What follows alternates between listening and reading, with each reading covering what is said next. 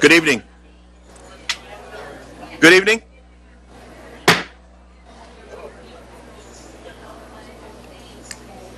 We'd like to call the meeting to order. Opening the regular part of our meeting, we were in closed session, and now we're back to begin the rest of our meeting.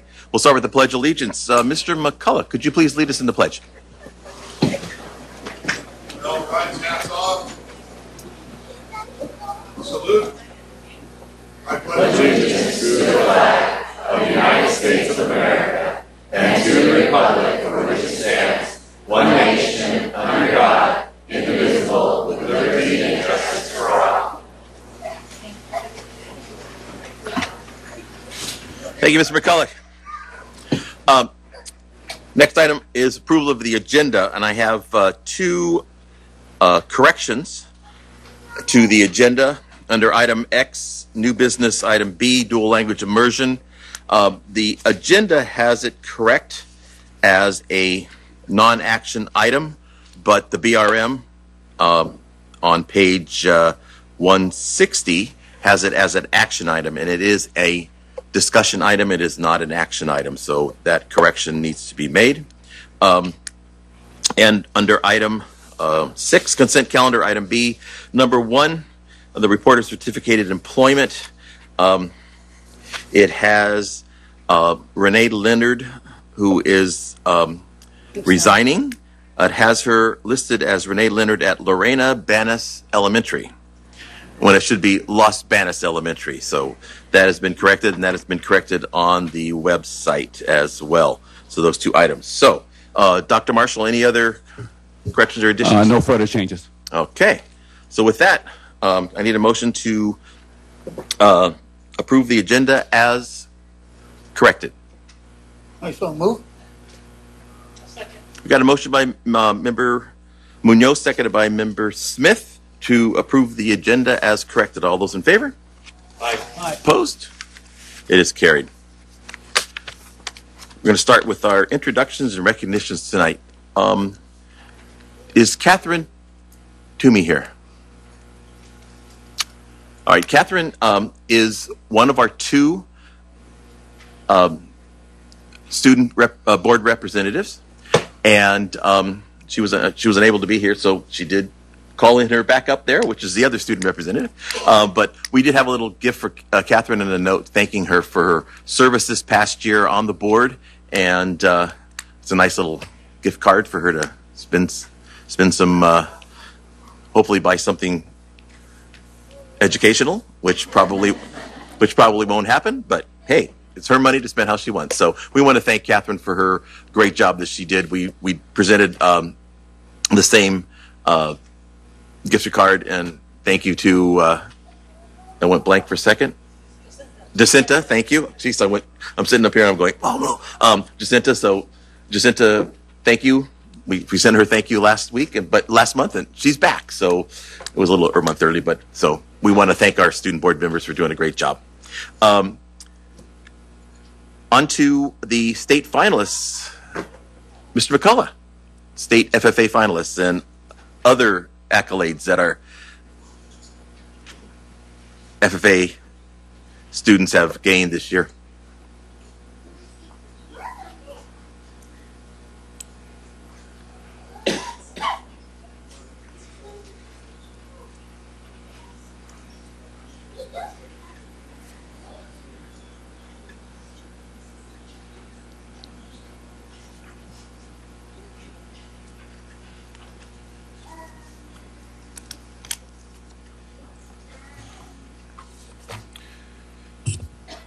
Got everybody here? All right, here we go. Ladies, gentlemen, board members, and district administration. My name is Stuart McCullough, and I am one of the 6 vocational agricultural instructors at Los Banas High School. I'm here tonight with fellow colleague Adam Jacobo from the Los Banas Junior High School FFA chapter, and Maria Cousins from the Pacheco High School FFA chapter was here, but unfortunately, her little boy is getting a couple stitches right now. Okay. However, we want to say that we are here with the distinct pleasure of presenting to you 13 students from all three of the chapters to be recognized for their outstanding achievements this past spring. Just a little information for you all before we get to the students so that you have a better scope of their achievements. The California Association FFA just reached a membership of just over 100,000 members, spread out over 6 regions of the state. Our 3 chapters are within the Merced-Mariposa section that is in the Central Region. The Central Region is the largest region in the state, spanning from Dos Palace to just north of Sacramento, east to the Sierra, and west to the Delta. There are 80 FFA programs, over 240 agricultural instructors, and over 24,000 FFA members. Our region, as well as the Merced-Mariposa FFA section, are FFA powerhouses within the state that bring home numerous state and national titles each year on a multitude of different platforms. Making it out of our section and the region in the areas of public speaking or proficiency awards is a huge feat. When looking at career development event judging teams and the agri-science fair, the Central Region is a leader of the state as well. With that said, we're going to get on to recognizing these awesome FFA members. First, we're going to talk about the FFA Creed. The FFA Creed is a speech that is only available to 7th, 8th, and 9th graders to compete in. The students recite a 5-paragraph speech composed by E.M. Tiffany and then have to answer 3 questions within a time frame of 5 minutes that relate to agriculture and the FFA Creed. Questions like, with California producing 90% of the world's total almond crop and 70% of that crop being exported to other countries, how do tariffs and embargoes affect the marketability of this product?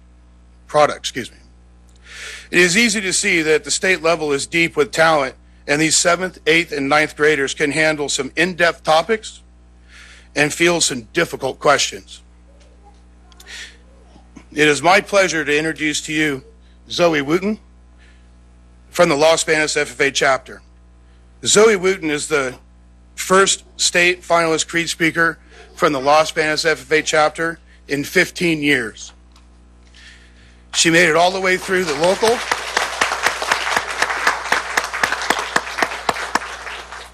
She made it all the way through our local, section, regional, and into the semifinal round at the state. Congratulations.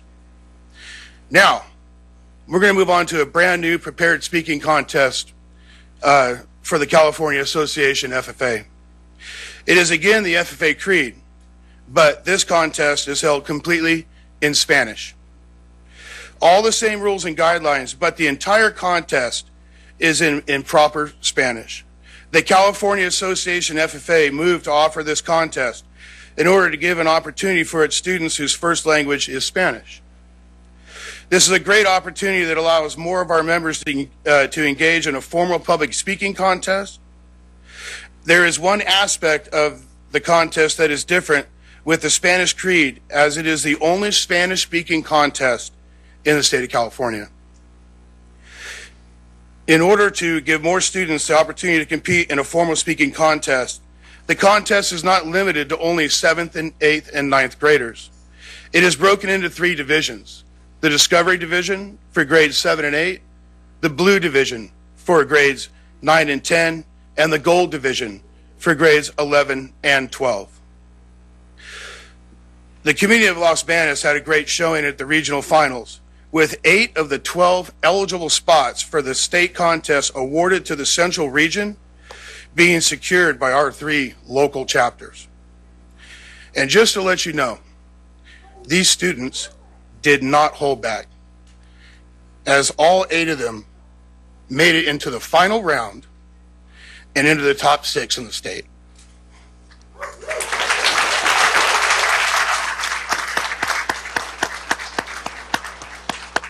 So now we'll go through and introduce the students and their placings in the respective divisions. For the Discovery Division, 4th place from the Los Banos Junior High School FFA chapter, it's Iana Martinez. Third place from the Los Banos Junior High School FFA chapter, Montserrat Garcia. Second place from the Los Banos Junior High School FFA chapter, Andrea Aguilar. And first place from the Los Banos Junior High School FFA chapter, Helena Trujillo.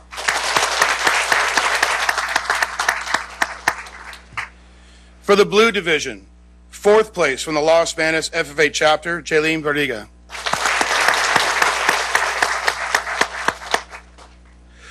Third place from the Pacheco High School FFA chapter, Maria Cibrian Vasquez.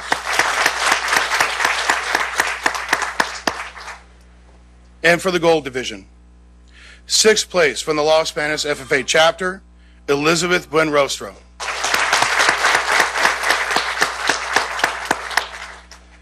Second place from Pacheco High School FFA chapter, Nanel Santiago Martinez.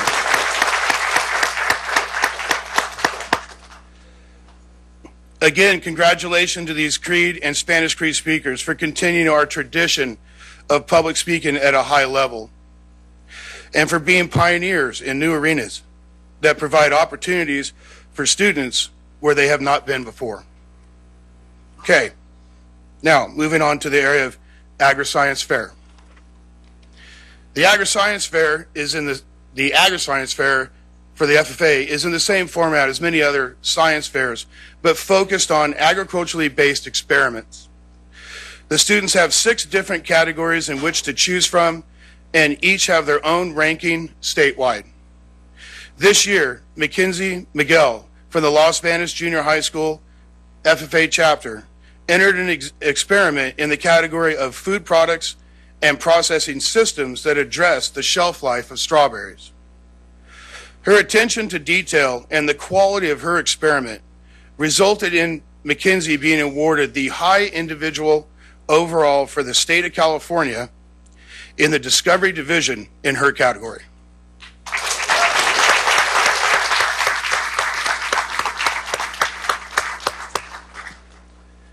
Okay, as you can see, there's a few other students here that we haven't spoke about yet.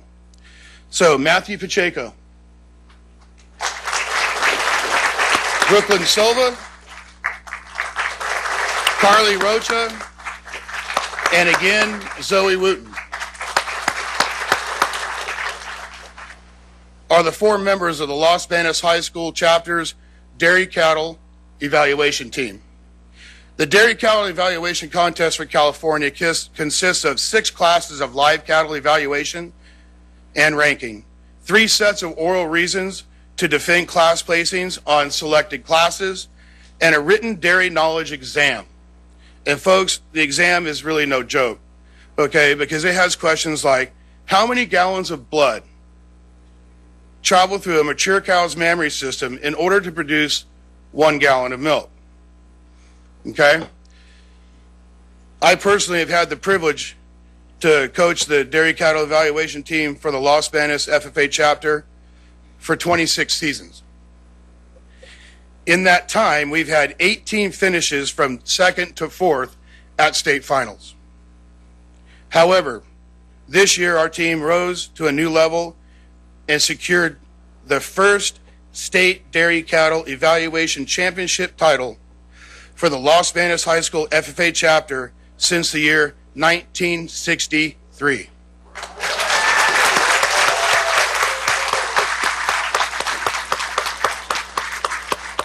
Then on a historical note, the members of that team consisted of Ron Simmons, Frank Miranda, Anthony Silva, John Galicchio, and was coached by none other than Dr. Joe Cox himself.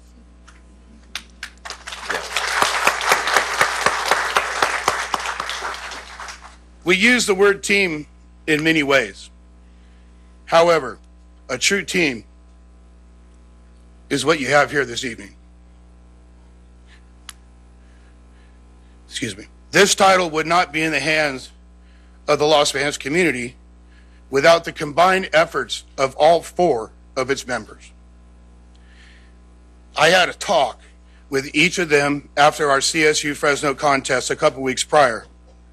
I gave each member an area I wanted them to focus on and said if they could gain ground in those respective areas, that we would be competitive at the state.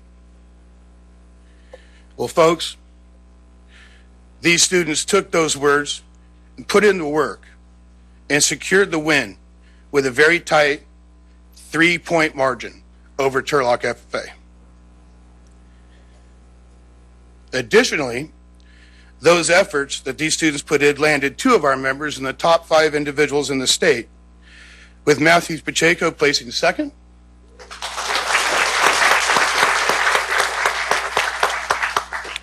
and Carly Rocha placing third.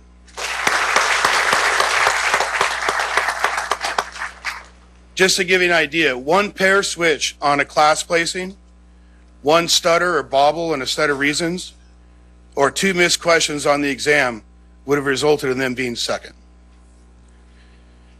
Additionally, but wait, there's more. Additionally, this title comes with the honor of representing California Association FFA at the National FFA Dairy Cattle Evaluation Contest this coming October at the National FFA Convention in Indianapolis, Indiana.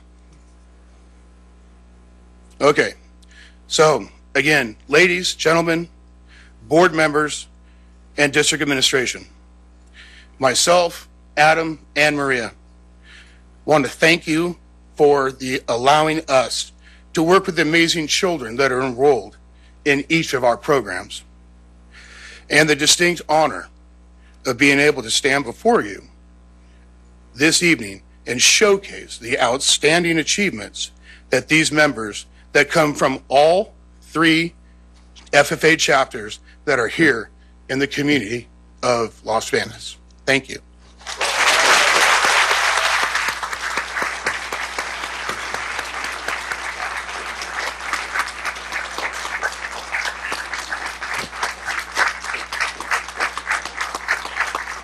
Steve, do you have him come up? Yeah. Congratulations.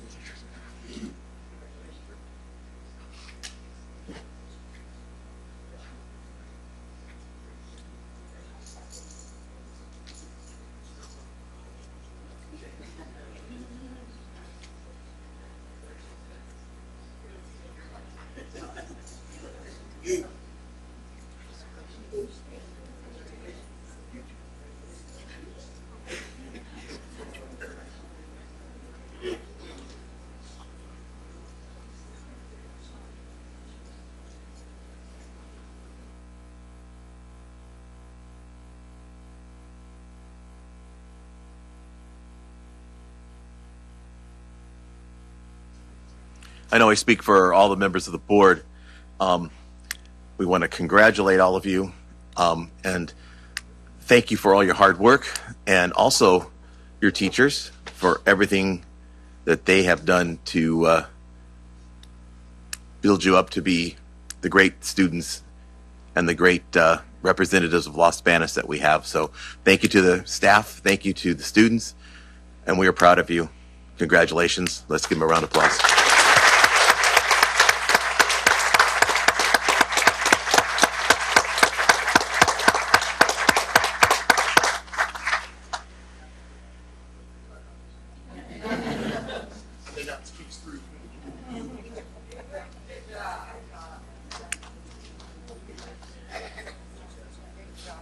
Thanks, Stu.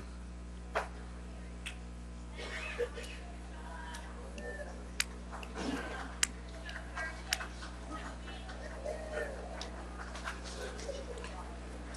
right, continue on with our accolades for tonight. I'm going to call up the academic pentathlon team from Westside Elementary.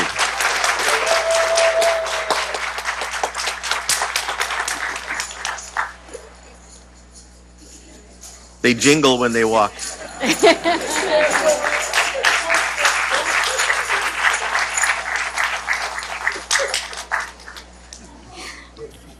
All right.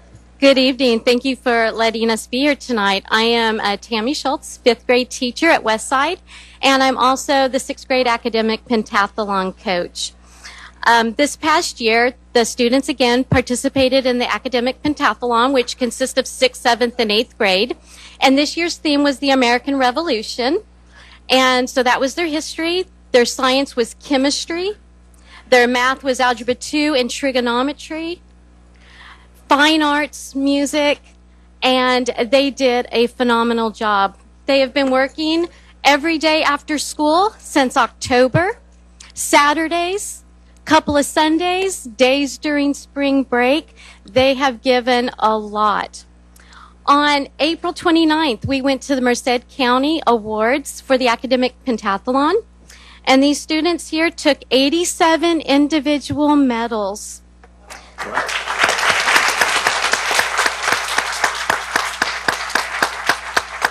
They took first place in the 6th grade super quiz. They took first place in the 6th grade overall team. And they do another category, which is an overall category, where they have the 5 highest scoring students of the entire event. All 6th, 7th, and 8th grade are all combined, and 4 out of the 5 are standing here before you today.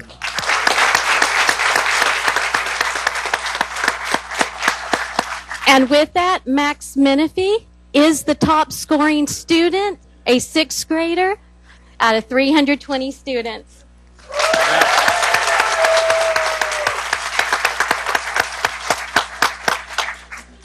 This year has been something of a challenge in a very good way. We got some information in September that, based on previous scores, that we were going to be invited to the national academic pentathlon competition.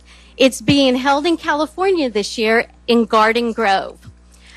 The unique thing about this is that only 7th and 8th graders, they only have 7th and 8th grade division. So when we were invited, we were told that we would have to compete in the 7th grade division.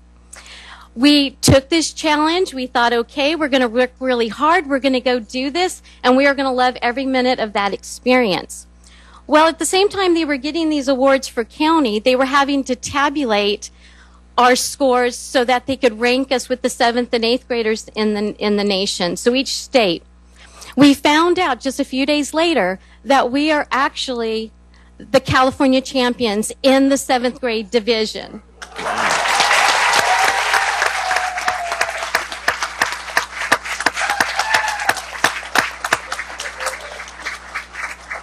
And so for the first time ever, we are going to be sending a team to the national competition. And I'd like to present the team members here that will be representing Los Spanish Unified School District, Merced County, and the state of California next week. They are Max Menifee, Sienna Halloran, Rachel Betchart, Reese Betchart, Angelisa Bagley, Ward Sabe, Delia Perez, Audrey Lugo, and Jorge Oliveras. I would like to thank our principal here, Dr. Lotta, for her support. And I'd also like to thank your support, because without this, some support from you, we would not be going to nationals. And we are very excited, and we're going to do the best we can to represent Los Spanish Unified School District for you. So thank you for letting us talk to you tonight.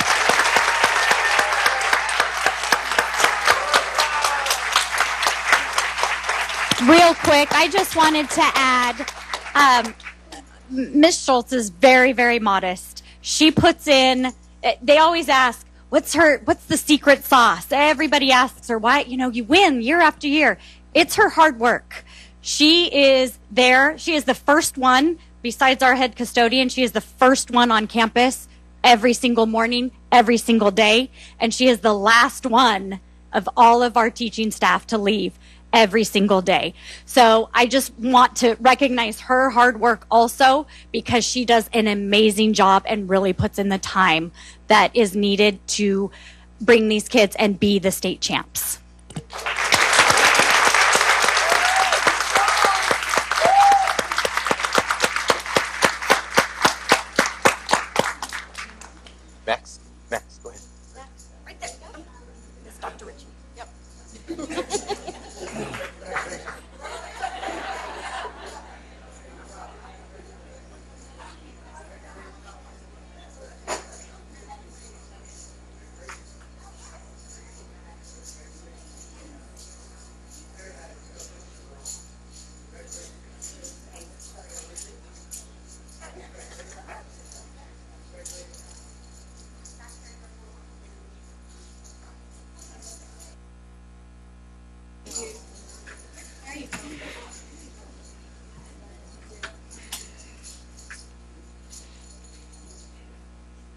I know I speak for all the board members up here.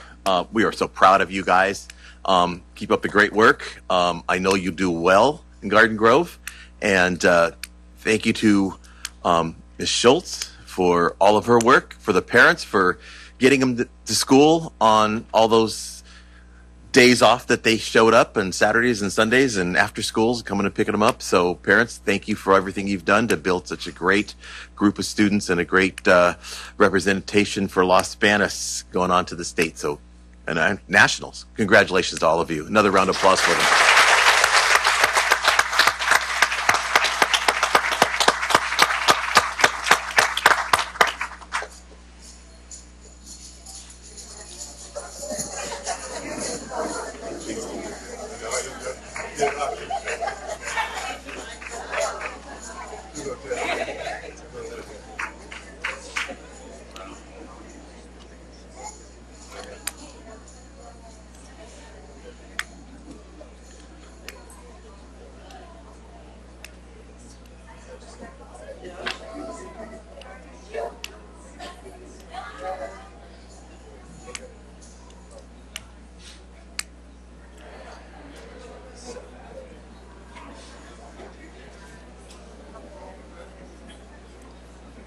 Let the room clear out here for a second.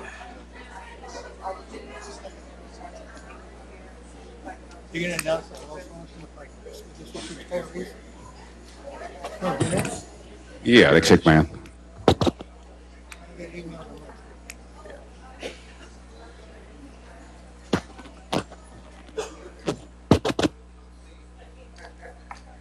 them. All right. Well, we're going to continue on with our celebration of our employees and staff with our recognition of our retirees.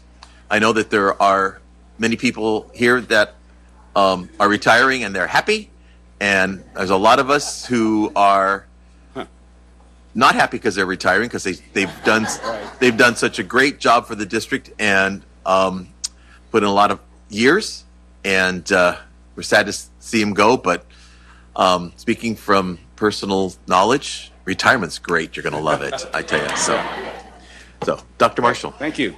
Well, we have several individuals this evening that will be retiring after years of dedicated service.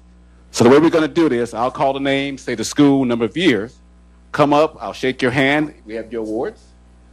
And we'll just line up kind of like the students did prior. So let's start first. We have from Los Banos Junior High School, Susan Aracia. Susan, come up, please. Aracia, sorry.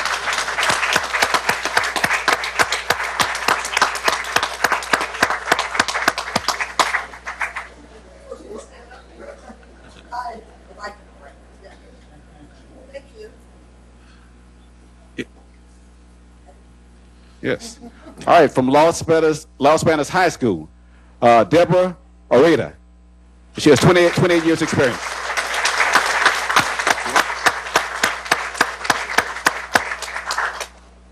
We have Rita Chavez from the district office, 23 years experience.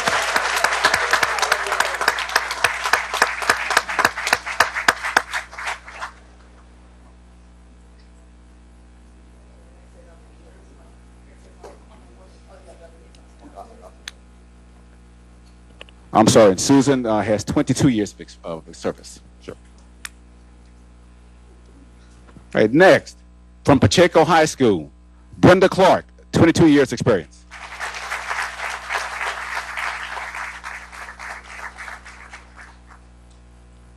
Next, from Child Nutrition, Noelia Costa, 20 years experience.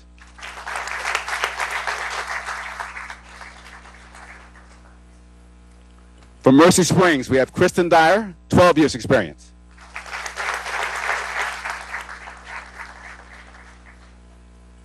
Transportation, Steve Franco, 30 years experience.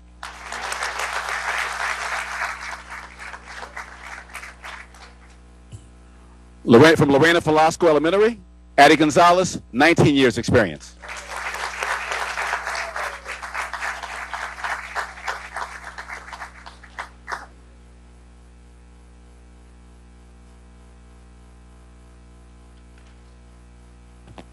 Okay.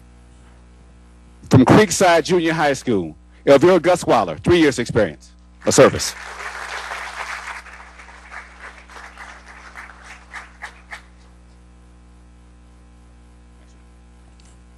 Okay. Melissa Jackson, Law Spanish Junior High School, 26 years of service.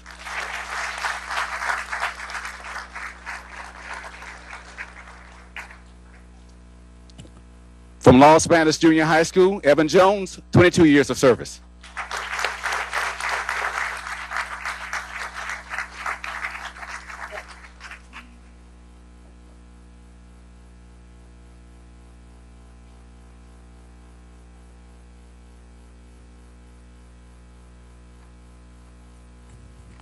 From Grasslands Elementary, Janice Jones, 12 years of service.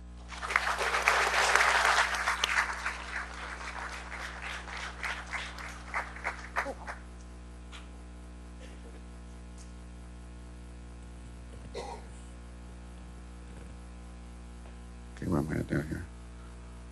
From Creekside Junior High School, Denise Jordan, 15 years of service.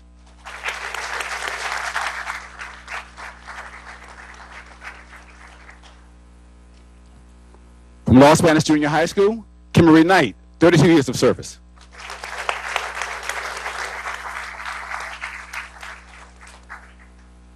From District Office, Mary Leon, 21 years of service.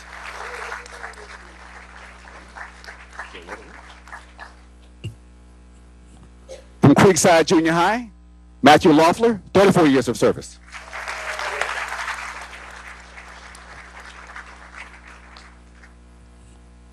From District Office, Connie Lopes, 32 years of service.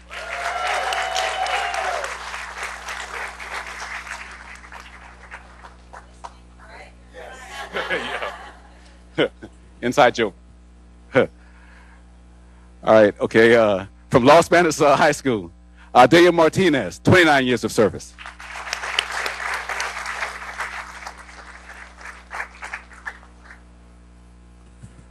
From Transportation, Patricia Martinez, 8 years of service.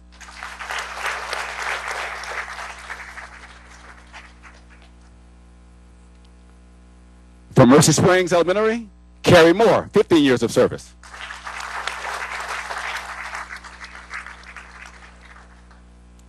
From Transportation, Yolanda Moreno, 11 years of service.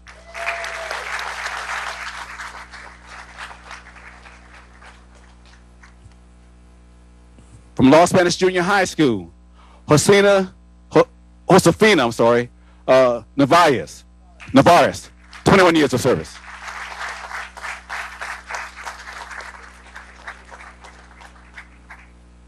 Pronounce it right. From Special Services, Dean Purser, 22 years of service.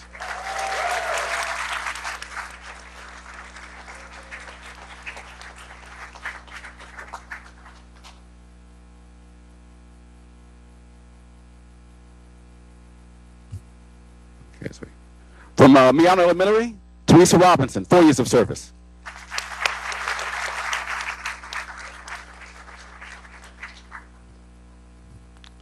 From Child Nutrition, Tammy Rodriguez, 29 years of service.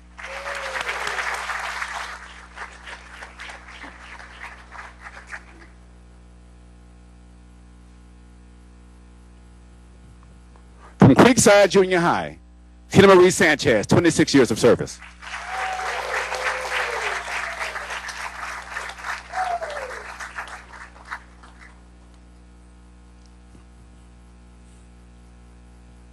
And last but certainly not least, from Child Nutrition, Rebecca Terranova, 8 years of service, Child Nutrition.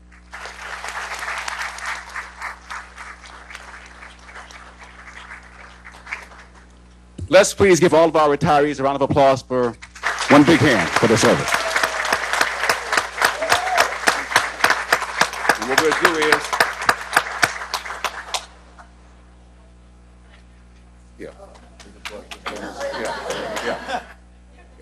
yeah, let's make it, make like this one. Yeah, that works. I am this year. We'll get arguments anymore. I had your name pronounced right the first time and I wrote it down. I had it right the first time. Okay. How you doing? Thank you.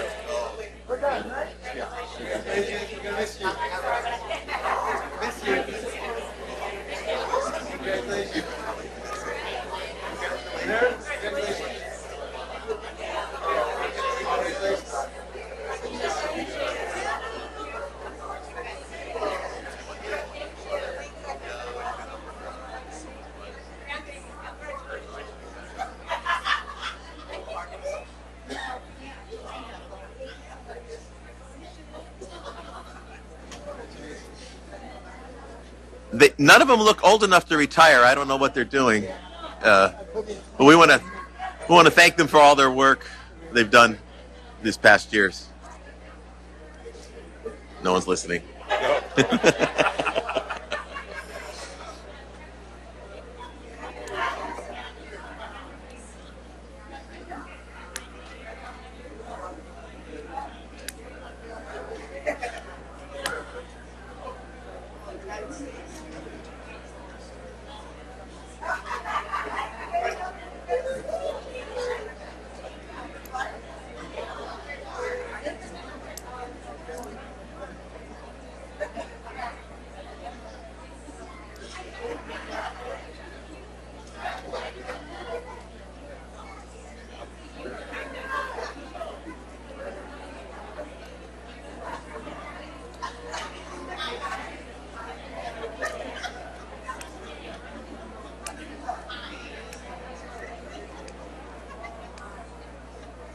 All right, so we're gonna continue on with our meeting. I know there's lots of celebrating going on, and we have a bunch of really happy people that were just up here.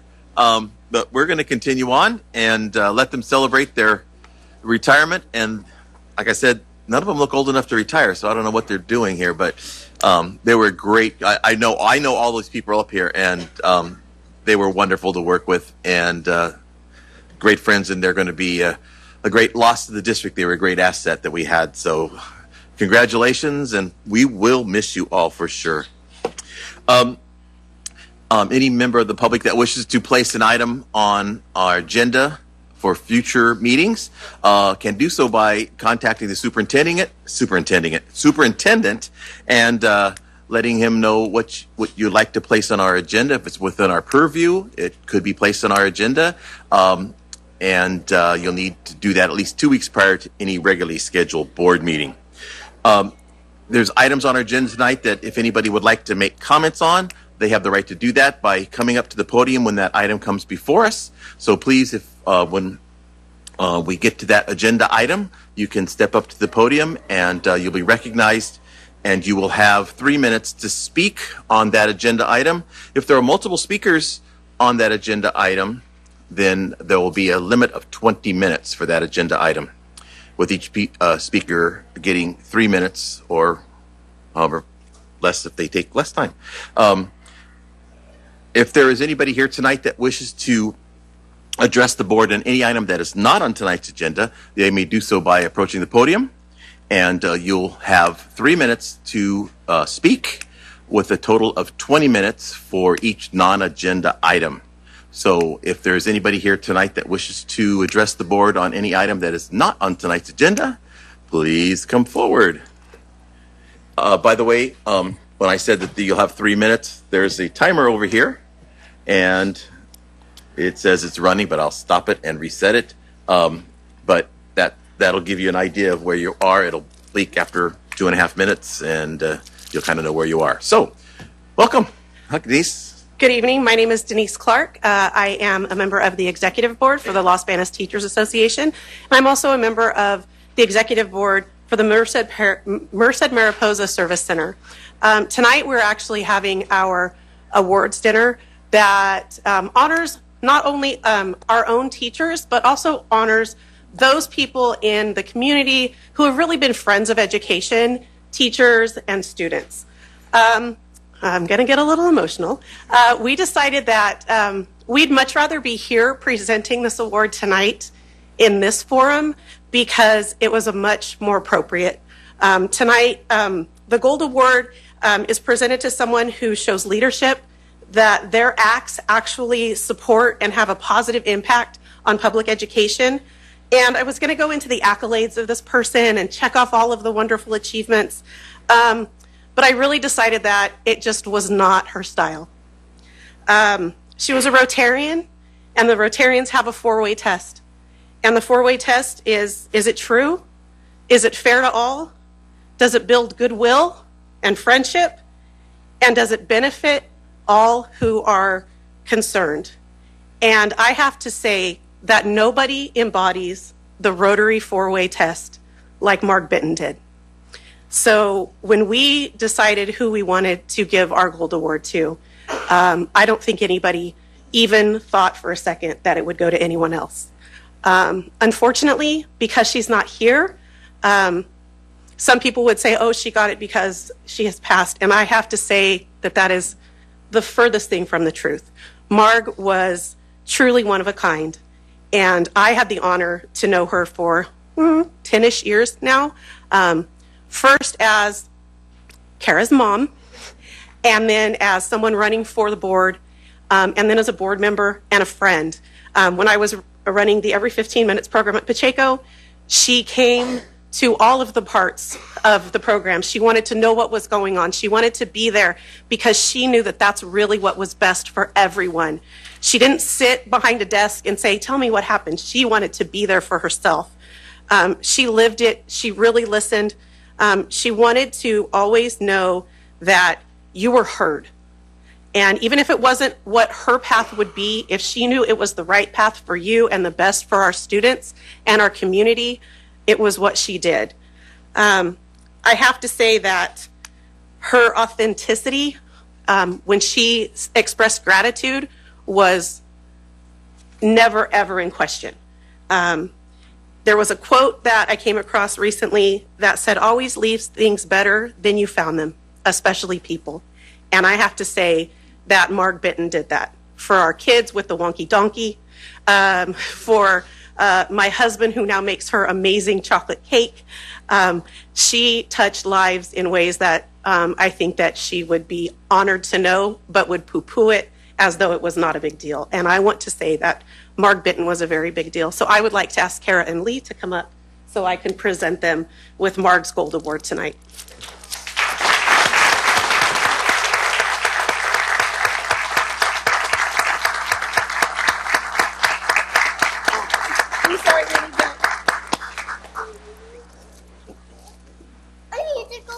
I know you need to go home. Decorum, girl, decorum.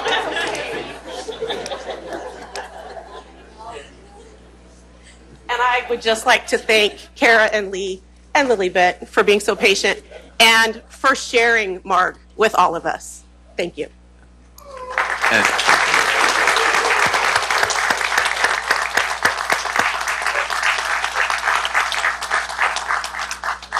And Denise, for those of us up here who got to serve with Marg on the board and got to be good friends with Marg, she was everything you said and more. Just absolutely wonderful. She loved Lilybet to the end, and she loved being part of the board. And I can just tell you that Marg and I had lots of conversations. Some of them were even about school stuff. But she was a true friend, and I so miss her so much. And I know we all do. Lee, I know you do, and Kara. So thank you for sharing her with us in the short time that she was with us, and we all miss her dearly. So thank you for that honor for her. She totally deserves it, and it was her love. It was. So thank you so much.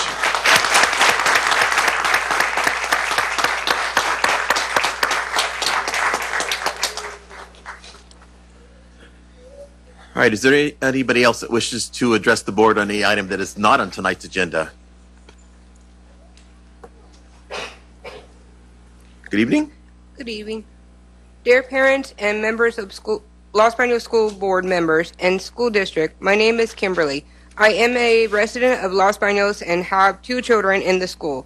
One of my children, who was going to Loreno Velasco Elementary, was getting bullied and harassed by a student and her sister, where the principal did nothing about it, but instead called my daughter a liar. I then took it to the superintendent and did a formal complaint and had a meeting about the incident, but nothing was done. I asked the principal, the teacher, and the superintendent to keep that child away from my child, but again, nothing was done, except for lies from the teacher, the principal, and the superintendent. I told the school and my daughter's IEP about the bullying and harassment is doing with her anxiety and depression, but yet again, nothing was done. And I was told by the superintendent to get my daughter help with mental health instead of making her feel safe at school like she should feel. Instead, my daughter felt like nobody cares about her and nothing matters anymore, because the people who is supposed to keep our children safe and try to fix the problems in school did nothing. Instead, let my child get bullied more and more every single day and did nothing to stop it, or didn't care how my daughter was feeling. Instead, I had to get my daughter to do home and hospital because her anxiety and depression levels went high and she couldn't handle being at school anymore. Because the school and school district did nothing to stop my daughter from getting bullied and harassed, by still getting bullied by the school and school district by not telling the homeschool teacher that my daughter is a SDC student where she could get the right help with her schoolwork. The schools talk about teaching our students about bullying, but why teach our students about bullying if the school and the school district is not going to do anything about it? Stop bullies in the schools or harassment. Thank you. Is there anybody else that wishes to address the board? Good evening. Hello. My name is Luz Reyes. Sorry, I didn't come prepared for this. I have a son. His name is Isai Esqueda. My son is in a special ed classroom, and we do not have options. My son, for 2 years, he's now currently 10 years old, was waking up at 5 in the morning to go to Winton Elementary School at a county. He was coming home after a 2-hour bus drive. It was very difficult. I continue to have a lot of struggles. When I ask for options, when I ask for help, it's always promised during an IEP meeting, but it's not followed through. I do not get returned emails. I do not get returned calls.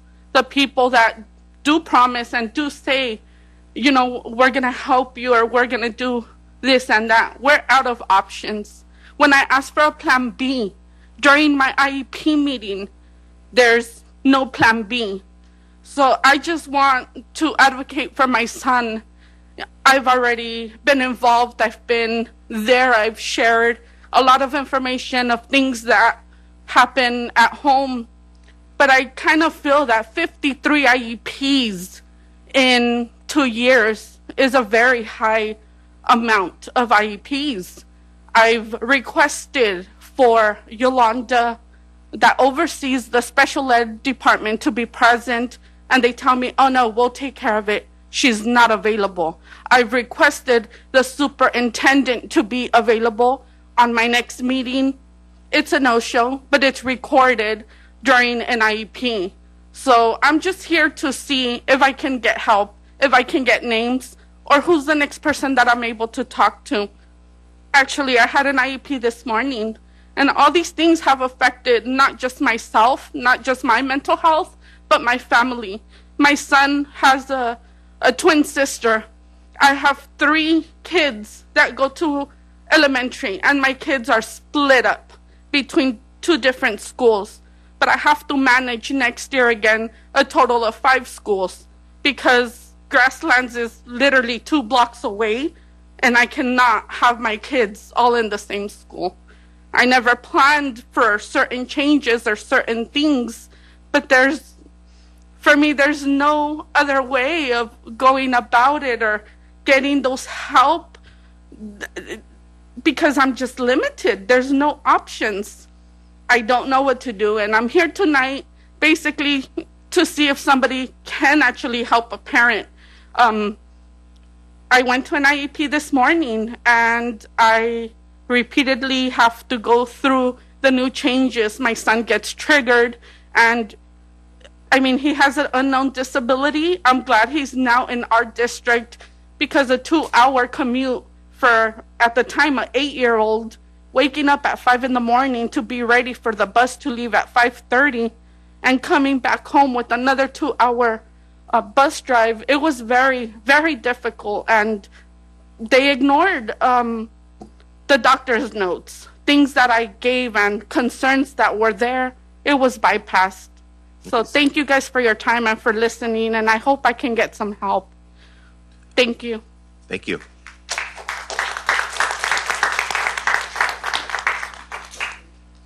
Do we have anybody else that wishes to speak on any non-agenda item tonight? Hello. Good evening, board members. I'm Maggie Ordunas, principal of Grasslands Elementary School, and I'm here today to personally invite you to our ribbon cutting ceremony. As you know, Grasslands Elementary opened in 2020. However, due to the pandemic, we were not able to have a formal ribbon cutting ceremony. And so on Wednesday, May 17th at 4:30 p.m., we will begin the ceremony, and I want to cordially invite you to that. On that same night, we will have our open house from beginning at 5:30, where you can also visit the classrooms and see our students' outstanding work that they have performed and produced throughout the year. In addition to that, our parent club will be hosting our first annual Duck Nation celebration. And so I want to invite you to that. It's a family and community fair, and so please join us on that night. I hope that you can make it. Thank you. Thank you.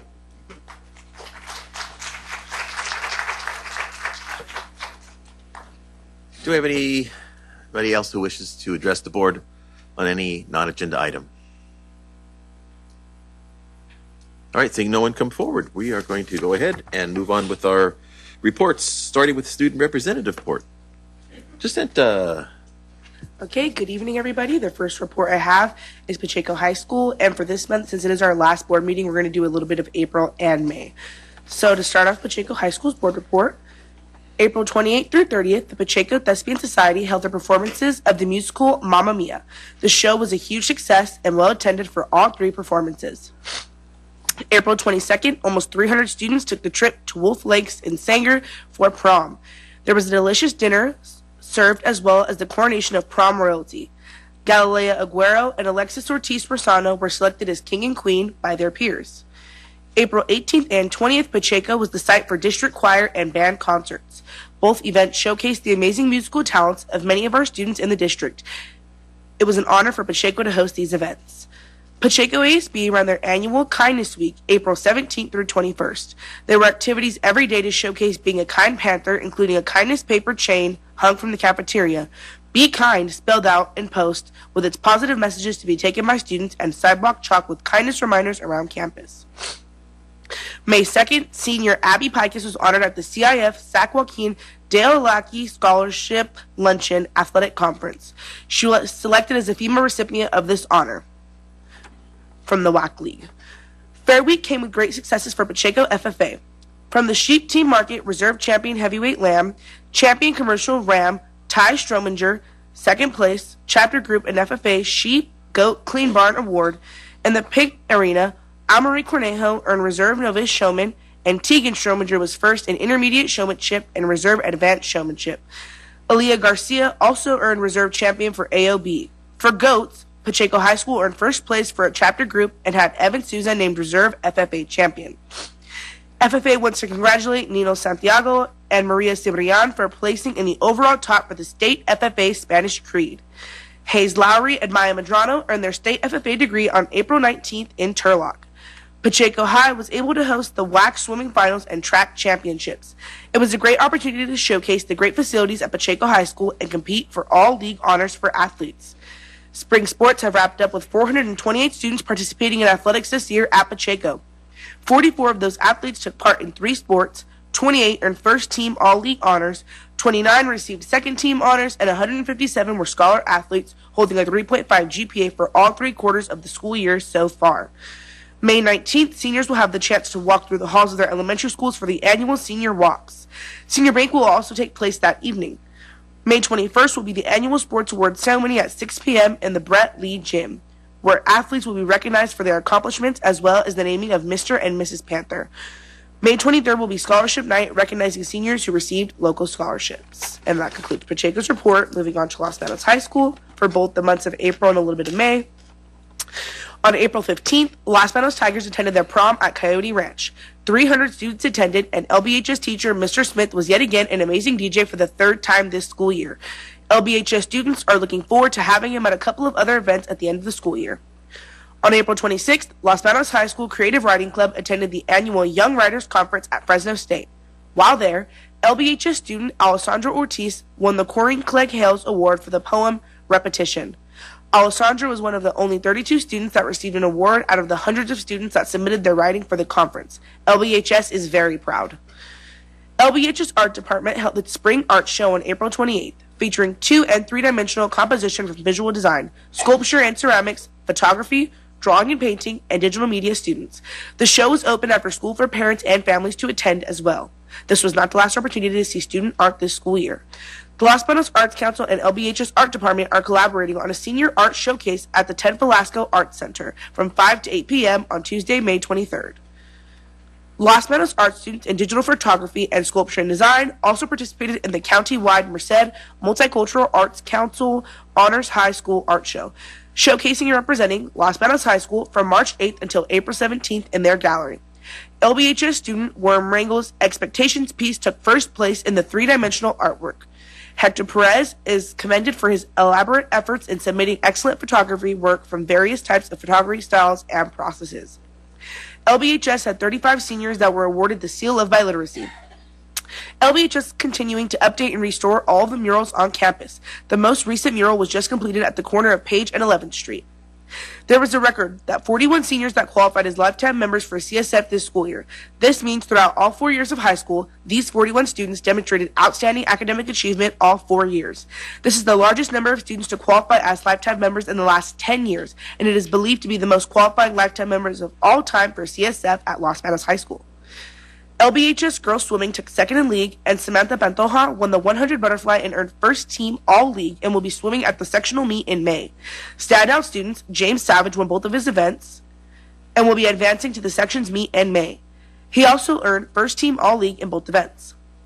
The boys golf team secured a trip to the sectionals next week by placing second at the WAC end of the year championship yesterday in Manteca. Cole Ramos was the bronze medalist on the day with an 89. Gannon Lemos and Brockton Borelli both logged a score of 92. Other contributing members yesterday were Larry Borelli, Jet Lindemann, and Anthony Howard.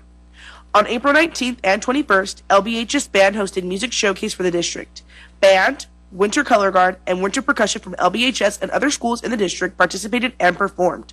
On April 30th, LBHS Band also held its annual silent auction. The ROP class awards Students Excellence Awards for the school year. In April, LBHS ROP had 2 students awarded based on the completion of an employability portfolio, portfolio day interview, classroom behavior, coursework, participation, citizenship, attendance, community service, and professionalism.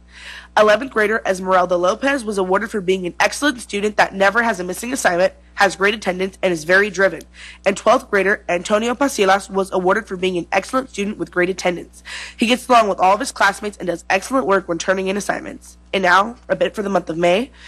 May 12th will be the Spanish Honor Society annual dance, and on May 19th, LBHS sophomores are putting on Sadie Hawkins. The theme will be Disney couples. On May 13th, LBHS senior parents will be putting on the annual senior banquet. The endless hard work of the few parents are putting on is greatly appreciated. May 17th will be LBHS Scholarship Night for seniors, and on May 19th, LBHS seniors alongside PHS seniors will be participating in the annual senior walks. Students will have the chance to go back and visit their elementary schools. In early May, FFA students attended the California State Association FFA State Finals at Cal Poly San Luis Obispo. LBHS Dairy Cattle Evaluation Team departed from the May Day Fair after a long week of showing to compete in the state finals judging contest. 2 of the members made the top 5 overall, and enough points for the team to edge out Turlock High School by a narrow 3 points. With the win at Cal Poly, the team advances to the national contest held at the National FFA Convention in Indianapolis at the end of October. On a historical note, this is the first dairy cattle evaluation team from the Los Banos FFA chapter to win the state championship since 1963. And that concludes my report. Thank you. All right. Jacinta, thank you very much again. You're very welcome. Congratulations, and I know you're off to great things. Thank you for all your work that you've done for this year. Appreciate it. Thank you. All right. Next item is California School Employees Association report. Anybody here tonight? On to the Los Banos Teachers Association.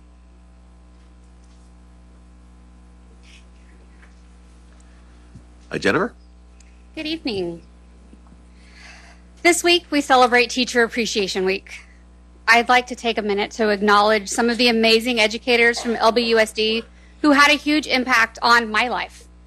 Mrs. Julie Rice taught me to read in kindergarten.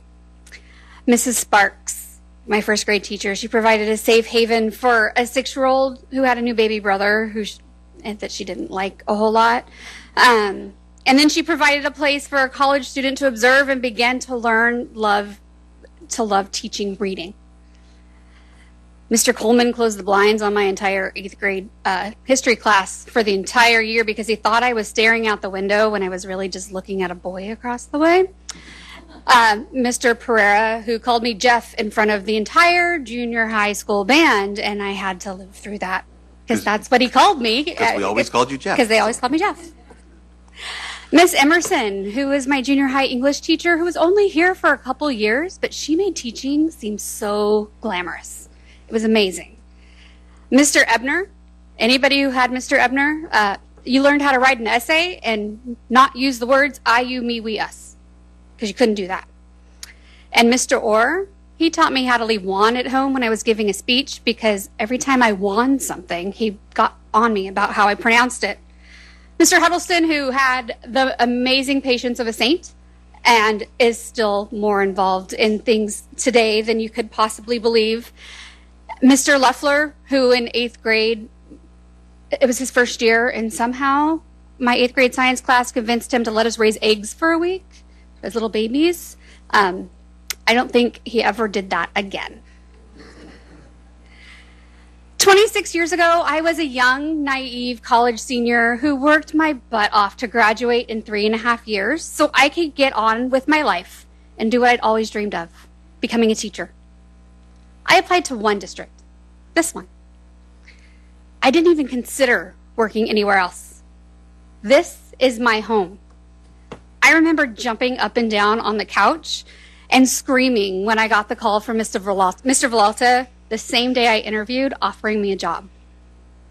My first year, I taught 6th grade in the same classroom I attended 6th grade in, with Mr. Lindblom. I found my name in the front of one of the science books. Miss M was my VP, and I'd find class pictures and stories I'd written as a kid on the table in the teacher's lounge from Mr. West and Miss Moody, who had been my teachers and were now my colleagues. I heard stories about my brothers and sister from the teachers whom they had. I had a challenging class, but I never thought about quitting. Not when I was threatened with a knife. Not when the principal walked out during my very first observation because it was such a dumpster fire. I was in my classroom until 8 or 9 every night, doing what I loved and trying to stay just one step ahead of the kids. The state standards were new. We were handed a key, told good luck. Curriculum was what we came up with. And I think the learning that happened that year far exceeds what has happened many years since. That first year, I felt loved and appreciated by my colleagues, my school, and my district. I felt like I was part of something bigger than myself and would do things to help change the world. That as a team, we would change the world. I've been through a lot of administrators in 25 years. Some good, some bad, some But I've almost always felt supported. Until recently. Now it's a culture of cutthroat, where you get what you can, when you can, and let everyone else figure it out. I've been on many campuses lately, and the feeling is all the same. people feel defeated. Classified, certificated, and site administration all have a feeling of defeat. We have students who are out of control, and there's nothing we can do about it. Site administrators have had their hands tied by district-level administration. They are frustrated. We are frustrated. And we've all been told it's only going to get worse next year. This is the most top-down management I've seen in years, and it's not working. I can't even tell you how much money we're spending on solution trees for PLCs. But the trainers are even frustrated, which, by the way, we have done before several times. Mrs. Valadeo and I, along with Linda Russell and Patty Fishback, actually presented at a conference on this type of thing. It was called something else back then. But we've done this. We know how to do this. And we can help ourselves. The presenters keep telling us do what's best for kids. And over, we tell them we can't. And why not? Because we're given things, be it curriculum, mandated materials, or the latest and greatest app by district-level administration and told that we must use it. Some of us veterans have taken the close the door policy and do what's best for kids idea. But our new teachers are trapped in a loop of doing things over and over again that don't work because they don't have any options. Isn't that the definition of insanity? Most of you sitting up there are parents or grandparents. You've all dealt with toddlers and school-age kids and then teenagers at some point. And this year in negotiations was like going through an entire child's life in just a few months. We had the "but I want it now" complete with stomping and red faces, where the district refused to even discuss ways to make things more cost-effective or take into account the opinions of people who are currently in the classroom and living it every day. Then we moved to the "but everybody else does it" phase, where we got compared to everyone around us. I'm curious, did that ever work for you or your kids? I remember being told, well, if all of your friends jumped off a bridge, would you do it too? And then we ended with, maybe if we just try and sneak it in, no one will notice. Where the $2,000 one-time off schedule bonus that every other district employee received just mysteriously disappeared. We saw it. We got it back. And just like you, we just took a deep breath, went back to explaining to them why our members would or wouldn't accept what was being pushed across the table. Our district leadership needs to take some time to reflect on how this year has gone. We have had our first full year of post-COVID life. Have we taken what we learned during that time and applied it? Or did we just go back to the status quo, which, by the way, wasn't working very well for us then? We need communication lines to be open. We need all of you to actually listen to people in the classrooms who know what is working and what isn't. We need to have district-level administration who don't go around telling other districts that LBTA is too strong and our contract is too good and we need to be dealt with. Or district administration who sit in county-wide meetings and say, don't worry, our teachers are tired, they're going to fold any day now. We all know Las Banas is a small town, and word gets around. But don't forget, so is Merced County. Neither of those comments gives me much confidence in our leadership, and I hope that they make you question them as well. Thank you.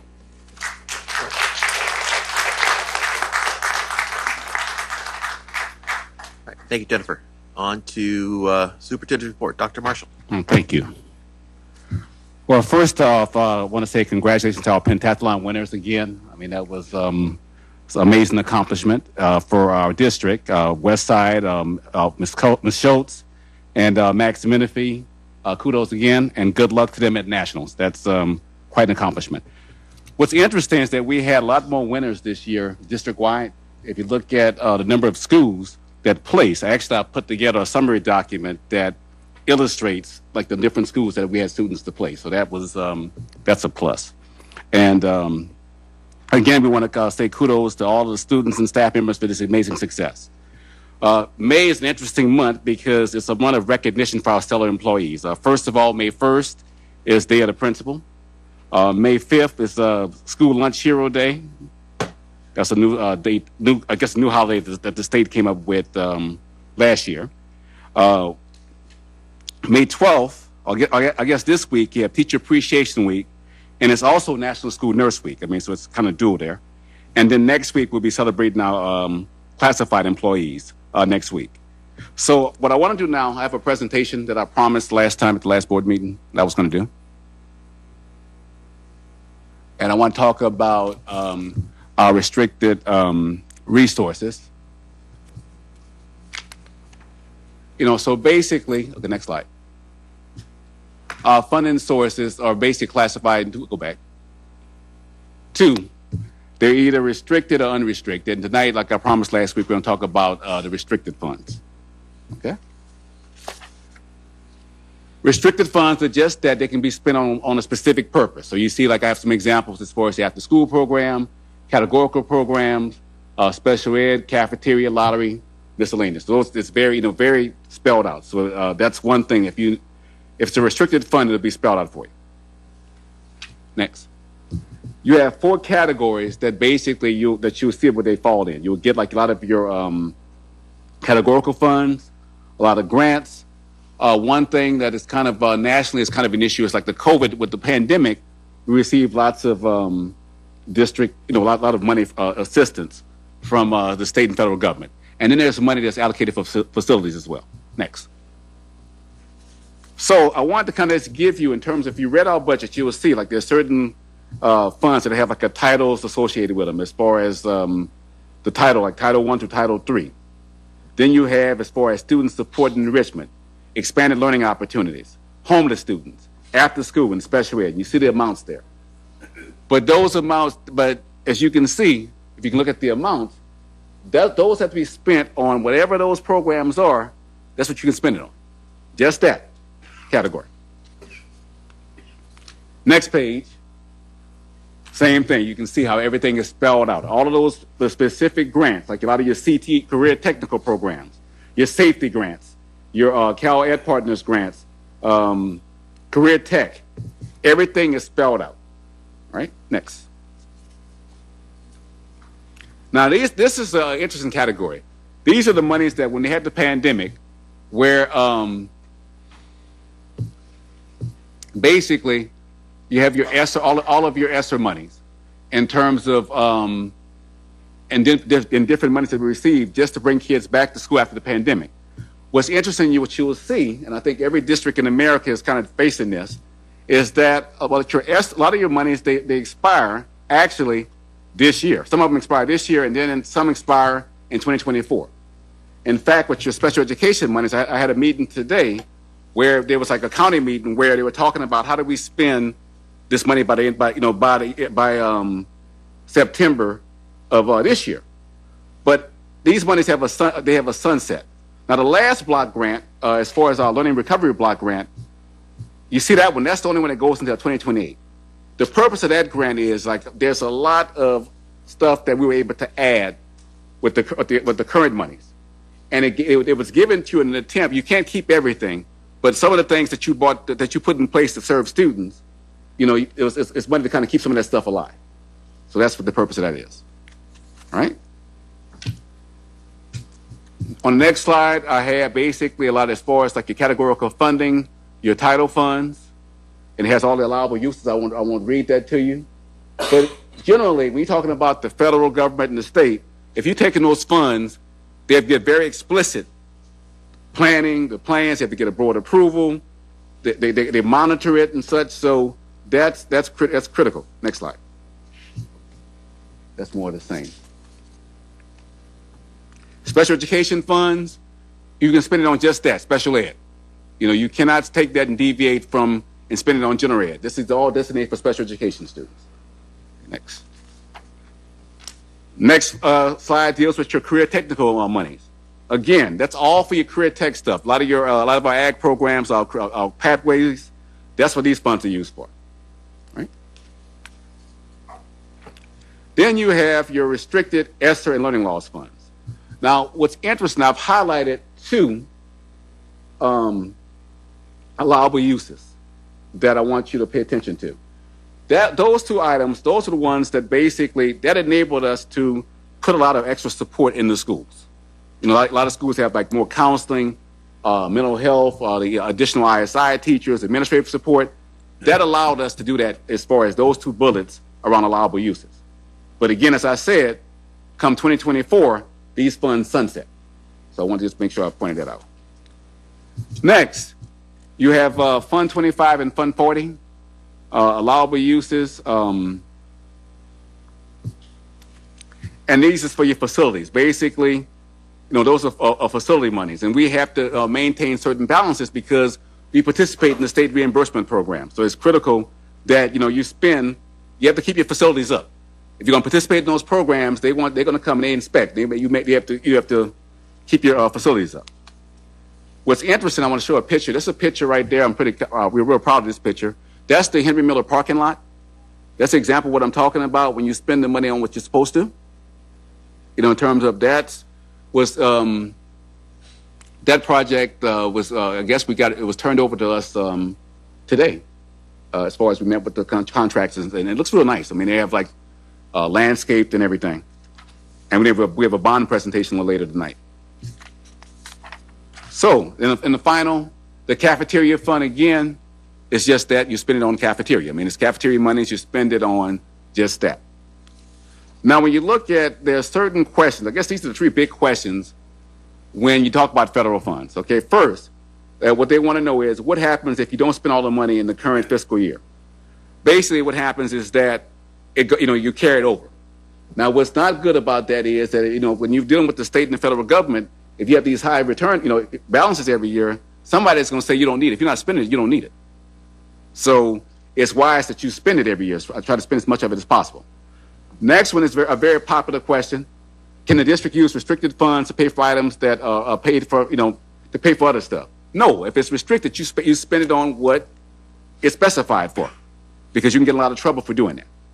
Last question is kind of similar.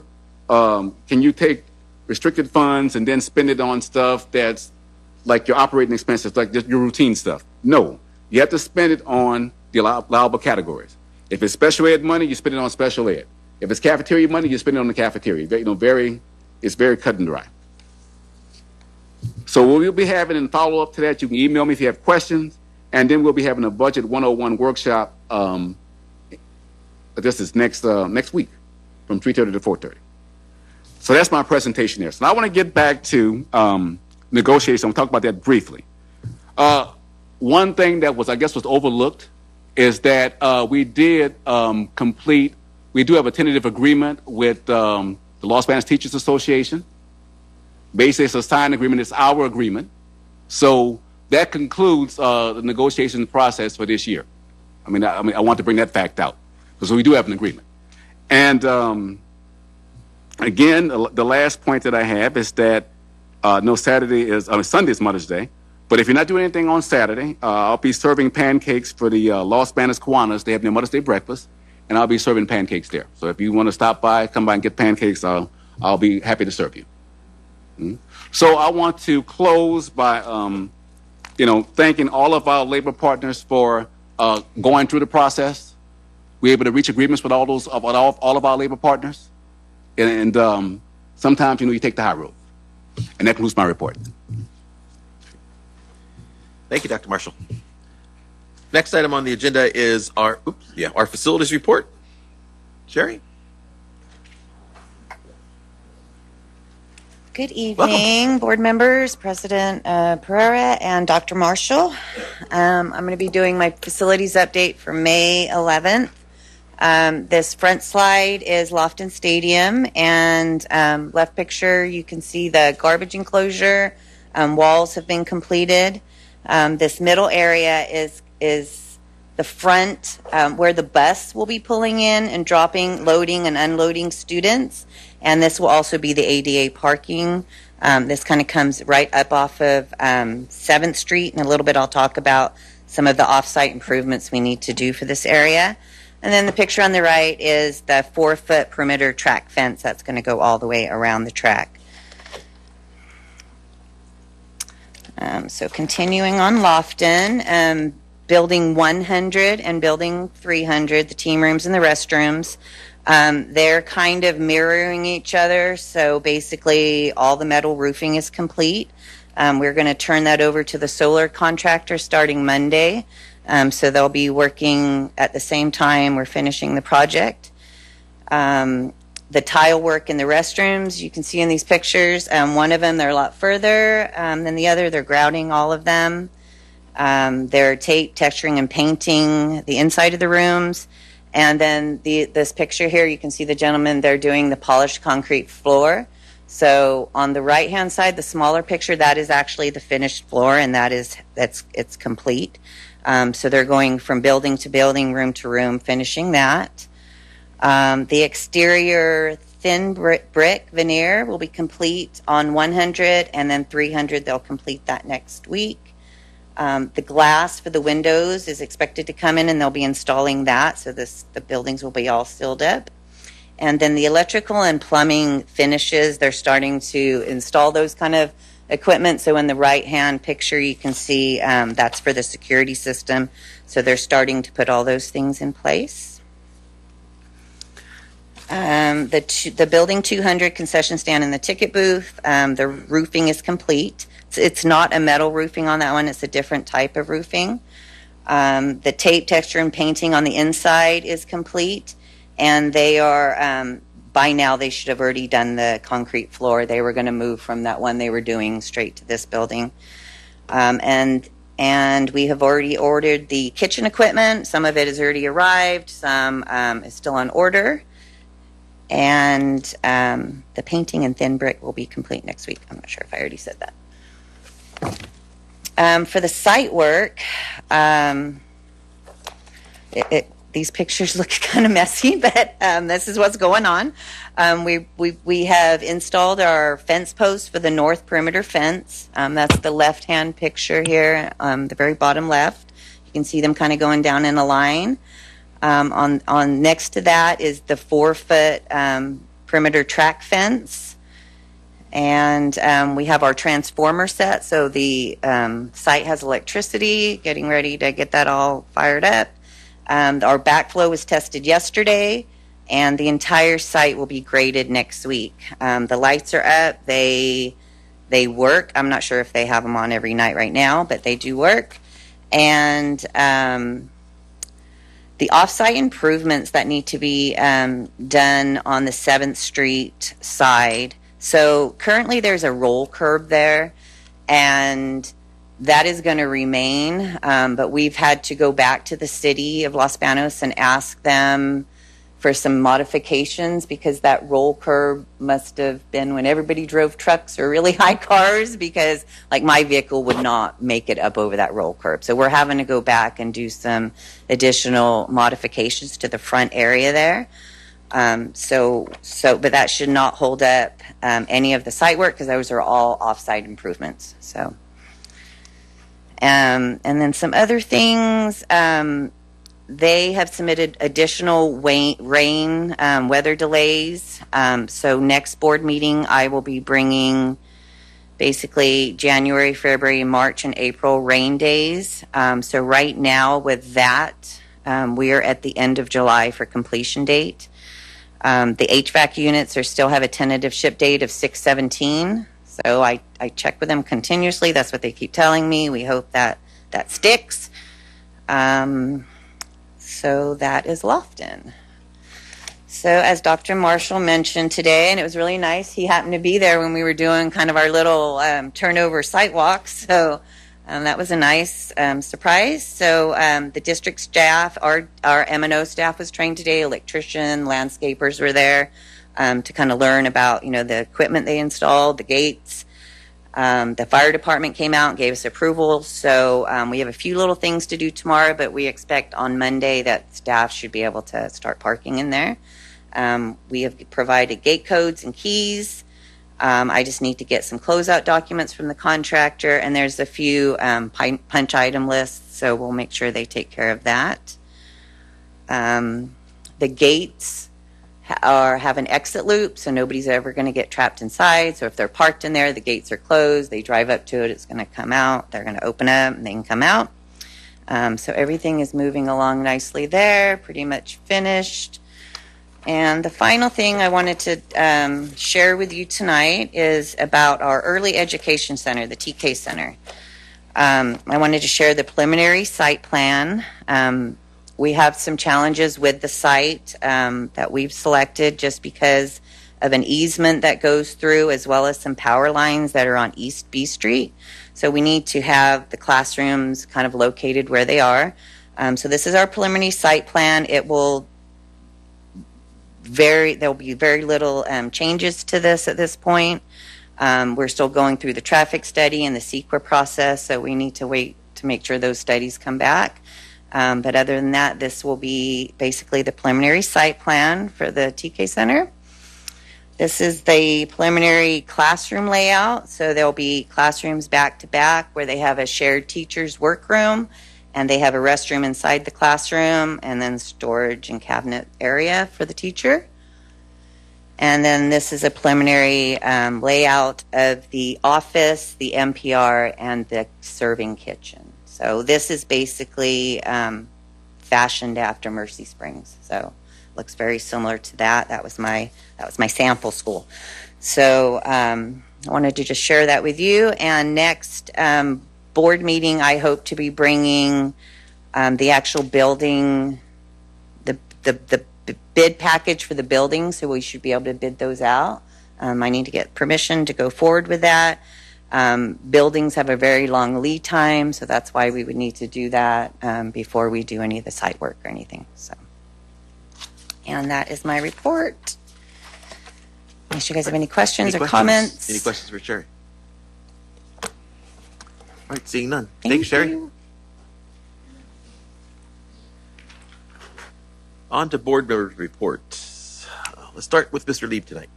Well, thank you. I just have a few things here. So I enjoy attending all the school events. There's just a lot of things happening right now. Too many to mention tonight, but there are four top things I'd like to talk about. So one was the Winter Guard and percussion at Los Banos High on the 19th.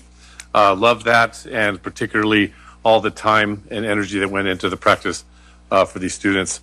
The second was the Mercy Springs Elementary Ag Day on the 21st. It was their first ever Ag Day, and I'm looking forward to Lorena Velasco's Ag Day being held on my birthday, Wednesday. And third is the Los Banos Elementary School Library. The corporate leaders from Dollar General in Tennessee flew in and met with students on the 18th and presented Principal Renee Leonard with a check for $30,000. So thank you for Dollar General for helping with our students learn how to read. And fourth is an example of the Circle of Life. So similar to what Jennifer Wilkins talked about, I had the pleasure of attending the April 22nd Miano Elementary annual Mileage Club 5K run. I was informed that it started in 2016 by Miano teacher Mrs. Pat McNally, who is now retired. And one of the ideas behind the event she had was to help students stay healthy with exercise. And with the exception of COVID, the fun run has been taking place every year at Pacheco High Track. And Miano Principal Zelda Diaz-Harper told me that every student in the school, 899 students, all signed up to participate, and they held practices to help condition the students for the event. And it wasn't a race. Students could run, jog, walk. I was there, and I met a fifth grade teacher named Kylie Cardoza, and she was actually jogging with her students around the track. And I found out that Ms. Cardoza is the granddaughter of Pat McNally. And so Ms. Cardoza is carrying on the tradition that her grandma started. And what's even more special is that Ms. Cardoza teaches in the same classroom that her grandmother taught in at Miano. So thank you to Pat and Kylie for choosing Los Banos. And finally, happy Mother's Day to all the mothers who have in the past and are currently making sacrifices to help their children be the best they can be. And last note is that I'm a member of the Los Banos Rotary Club, and Marg was a member, of course, and so we shared a lot of similar interests in helping the community. So I'm very happy to see that Marg is being celebrated, and that ends my report. Thank you. All right, thank you. Ms. Gattuso. I'm on. You're on. I also want to thank schools and programs for the invitations that we receive. It's wonderful. There's so many. We try to attend as much as we can. This month I attended a couple of the music programs. I was able to attend Mamma Mia, which I absolutely loved. It was wonderful production. If you didn't get to see it, you really missed a good production. I'm looking forward to Saturday for Wizard of Oz at Creekside. I also attended the Los Banos High Band, the Spring into Love silent auction and live auction dinner. And if you ever go to watch the kids serve, dinner is just amazing. They come out with their arm and behind them, and they make sure everybody at the table is all served at the same time. I don't get that service a lot of times when I go to a paid restaurant, so it was pretty awesome. So they did a wonderful job. A couple of things. I did go to the high school's art show, but they will be, as Jacinta said earlier, they will be at the Los Banos Arts Council, Ted Velasco. They're going to have a senior for the senior, their artwork on May 23rd. And that should be a really nice event. So I hope you can go and see that. And the reason why I'm talking about the Arts Council, because I am on the board of the Arts Council, so it's nice to be working with the schools. We also are going to be hosting Creekside's, the Pop Awards, the band, on May 25th there as well. So hope to see you there. My last thing is Ag Day at Mercy Springs. Thank you, Amy, for asking me. I filled in for a short notice. I filled in one of the rooms. I hope I did okay. It was so fun, and thank you today for dropping off the gift from the kids. They wrote letters, and so it was just so cute. And then I also got something just now for reading at Westside at the preschool. So these are things that I'll just cherish. So thank you so much. And that's about all I have tonight. Great. Thank you. Ms. Smith. Good evening. I think I haven't done a whole lot this year. I had been on this month. I've been on vacation, but I came back and I did get to finish up the Los Banos Pacheco High School track team for the girls, and I also got to finish up the softball league with the girls out there for the last couple of weeks, which has been really nice to see the kids play. I was at the gym the other night and I saw Mr. Diablo on the news. He got an award, so congratulations to him for that. And then I want to congratulate the students from FFA and all the students actually in our district for being good students and coming to school. I mean, we're trying to get that number to increase, but what we have, we're proud of the students and want to continue to encourage them to want to be good students and want to come to school. And I say that because I have 2 grandchildren that struggle sometimes to get here, but the last voice they hear before they leave the house is from grandma, and they usually have no problem getting up after we talk to go to school. So just that's pretty much it.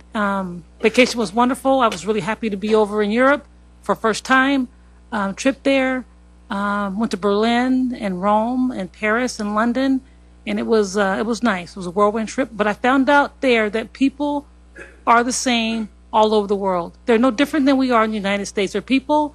They love their country like we love our country. We love our country, and they're very much like us. I mean, I just couldn't see a comparison that was so different than all of us all over the world. And it's just very multicultural, and I saw every walk of life there, every nationality was there. So it was nice to see that people assimilate and get along really well all over the world. Yeah. All right. Thank you. Thank you. Ms. Valdale. Well, I just want to thank teachers because this is the week of the teacher.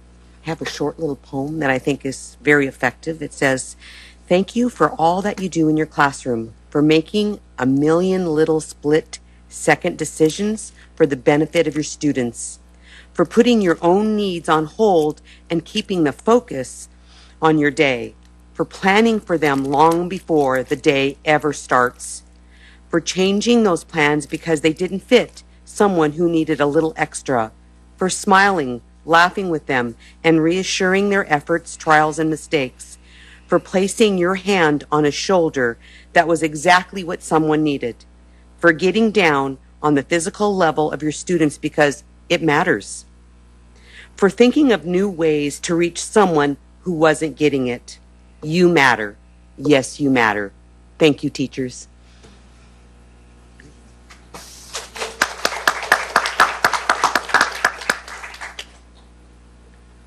And that's it. All right. Ms. Moran. Also, kudos to the students. I had the pleasure to hear that Spanish FFA creed. And for somebody that thinks they have spoken Spanish their whole life, that was impeccable Spanish. And I said, oh my goodness, I probably need to sign up for our own Spanish class, right? So, my goodness, amazing work. The same can be said for Mamma Mia. Just an amazing performance. I literally was like, it's Broadway here. Like, I put myself back in high school and couldn't imagine myself even having the time, right, to juggle school, all the hours put in. I can't even imagine. So kudos to everyone down to literally lights and everything. It takes a village, and it was very evident that everybody came together for that. The music showcases, again, I could probably go on like other board members mentioned, but it's been amazing. I look forward to graduations, the banquet, CSC end of year, and scholarship nights. Those are kind of like the big kudos for somebody that's in education to be looking at our students at the finish line to say, kudos, you made it, onto something bigger. With that said, on my own journey in my personal life, next month I will be missing because I'm entering my dissertation. So I'm prepping, and so I have my summer intensive. And so I will have to be missing next month's board. But keep me in your thoughts as I enter dissertation proposal in the fall with hopefully a defense following spring. So I will keep you looped. But yeah, I will miss everyone. And when that's it, then I'm good. Thank you. All right. Mr. Munoz. Hello, everyone. Yeah, I'd like to start off with the music showcase. Okay, it was over at Los Banos High School. The Winter Guard and percussion I was watching. That consisted of Los Banos High, Pacheco High, Creekside Junior High, and Los Banos Junior High. Really great performance. It was really nice sitting in the stands and talking with the students and parents. They were talking about their grandchildren, their child. I was talking to some kids that their sisters and brothers were in the band. But really nice event. Then I also attended the bands over at Los Banos High School. Okay, on the music showcase. On that there was Los Banos High, Creekside High School, Henry Miller Elementary, Charleston Elementary, Los Banos Elementary, and Mercy Springs Elementary. What a performance. It's really, really great to see all these kids perform, come together, and all the hard work that they put together. I was really, really amazed. I also attended Millano Mileage Club 5K run at Pacheco High. Now that was another event, nice to see, from 6th grade to 1st grade. Mrs. Zella Diaz. That was really great to watch. Went out there and I saw everyone. I saw parents giving their kids something to drink. I saw the kids running, having a good time. 4 times around, they would win a medal, okay, for their participation, but at least 4 times. But it was really a great event. I really had a good time. The snack bar, ate 2 hot dogs and a Coke. Never do that, but I did it anyway. It was great. Thank you very much. Then I attended Mamma Mia. Again, that was another performance that everybody should have attended. I agree with you, Mrs. Tuso. It was great. I mean, singing, they were all together, couldn't seen a better play. I mean, I was just astounded. And thank you for that. That was great. Then here I have Parent Leadership Training Institute. Okay, they're on their last stretch. 4 weeks to go, and they graduate. It's been a long 20 weeks. Okay, they'll be graduating on June 12th. Okay, at the Los Banos Fairgrounds at 6 p.m. You got to give these parents a lot of credit for attending and learning the politics on what they need to do in our city. I really got to thank them. I attend every other week to talk with these parents and hear some of their concerns.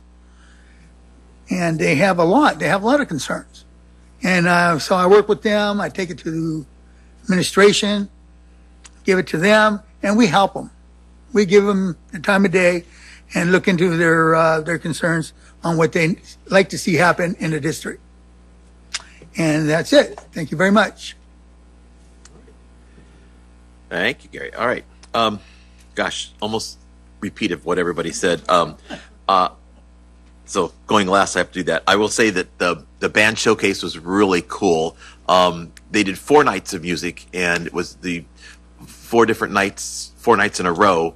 A presentation of the different groups. First night was choir. Second night was drumline, and they had the bands that fed into Creekside and the bands, Pacheco and the bands that fed into Los Banos High.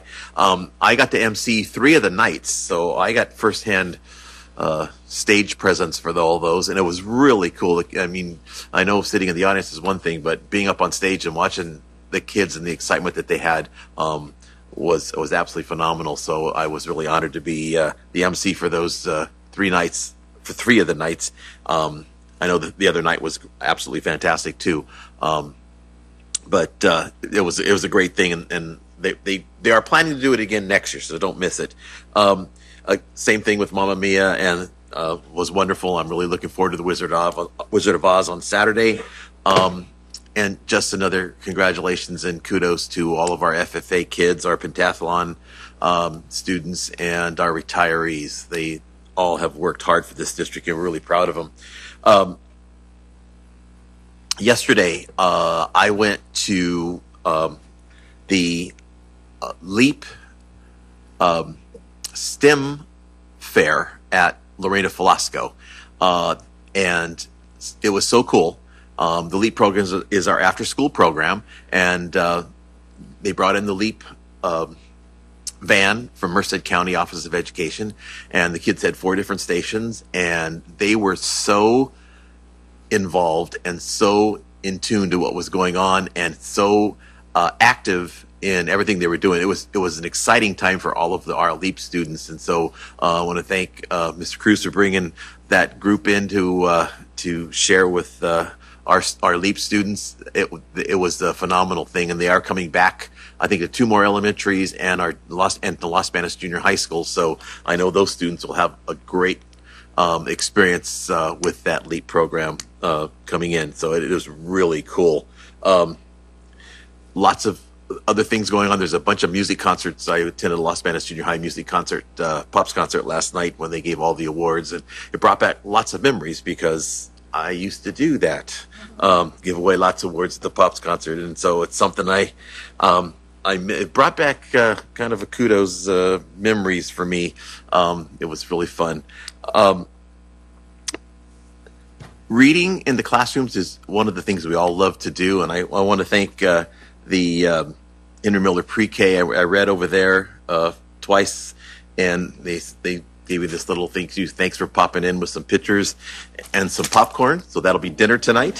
So I'm looking that's great. And the other thing is in my other life, I am a parade judge, and so I had the opportunity of sitting at the judges' stands for May Day and watching all the bands that went by. We had bands from, of course, all 4 schools in Los Banos, the 2 junior highs, the 2 high schools, and then there are bands from Dos Palace, Merced, and other counties around us. and it was just great to see those bands come through, and you can tell how hard they worked to prepare to do their performance in front of the judges' stand and for the whole parade. So I give some kudos to all the band kids who spent a lot of hours. I know how much time it takes because I lived that world for a long time, and to their band directors and staff for making Las Banas proud. So thank you for sharing that. I did not judge bands.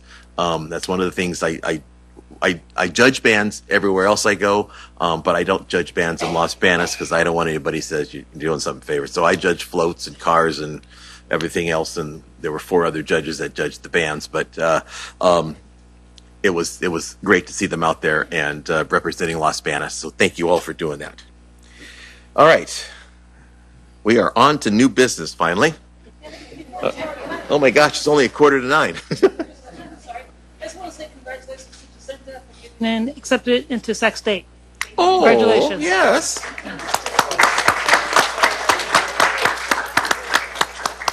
Didn't know that. Well, congratulations and have fun. Sacramento, all right.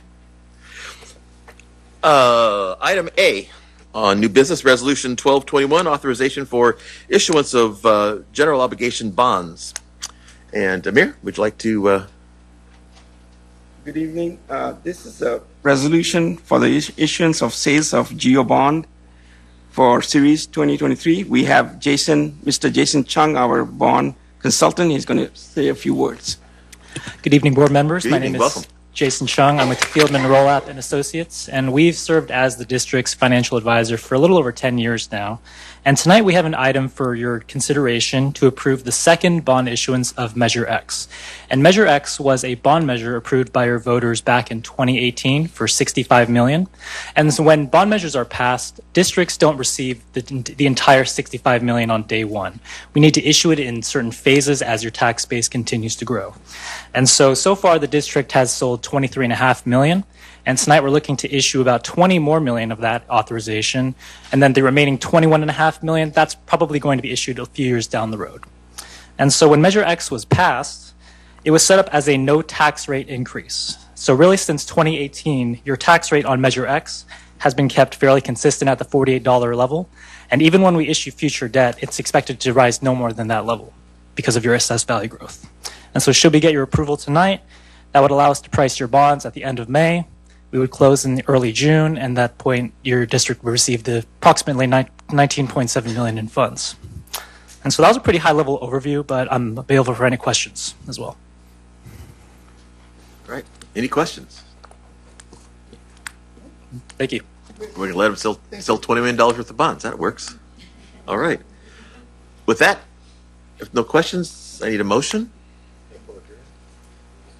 There's no public hearing. No, there's no public hearing. No. Need a motion, please?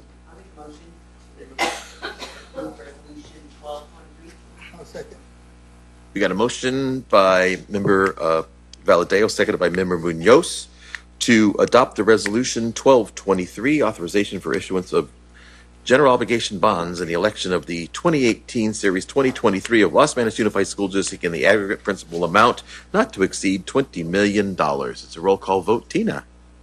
Mrs. Gattuso? Yes. Mr. Lieb? Yes. Ms. Moran? Yes. Mr. Munoz? Yes. Ms. Smith? Yes. Ms. Valadeo? Yes. Mr. Pereira? Yes. Thank you. Thank you, Jason. Appreciate it being here.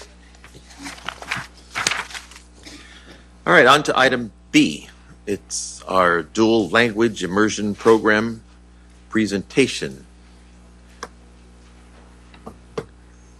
Welcome, Ms. Moreno. Good evening. I'm really excited.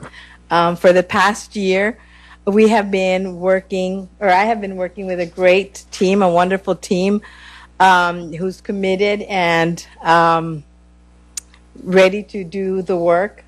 We started back in September, October, November. We've been meeting with a CABE representative, and CABE stands for California Association of Bilingual Teachers or Educators, and we have been getting ready and planning for our first dual language immersion program. And today we have the team who has been working hard all year long, getting ready to begin our program in August. So we do have a PowerPoint somewhere. Okay, so I wanted to introduce our team. We have Ms. Renee Leonard. She's the principal of LBE. Carolina Garcia, she is our secretary who's been doing a lot of the legwork, calling, sending emails, sending letters. We have Laura Borrego. She is, thank you. She is a teacher at Los Baños High School, but will be our kindergarten teacher for our dual language immersion. We have Lorraine Gerardo, thank you, the admin secretary at LBE. And then we have Maria Barbosa. She joined our team in February. She will be teaching one of the first grade DLI classes. Ready, ladies? And then we do have Dr. Ritchie, who's also in our team, Eric Soursby. Eric Soursby. And our consultant is Natalie Longoria. I believe I have everybody else. Oh, and we also had a parent, or have a parent, Janet Oropesa, who couldn't be with us today because it is her mom's birthday. So, ready? I'm ready. Okay.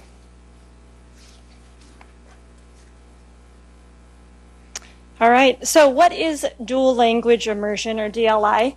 Dual language immersion is a way to learn academic content while acquiring another language at the same time. For LBUSD, it is Spanish. That is the language that instruction will be delivered. Okay. Overall, proficient bilinguals outperform monolinguals in creativity, problem solving, mental flexibility, attention to detail, working memory, conflict management, and the ability to change between tasks with ease.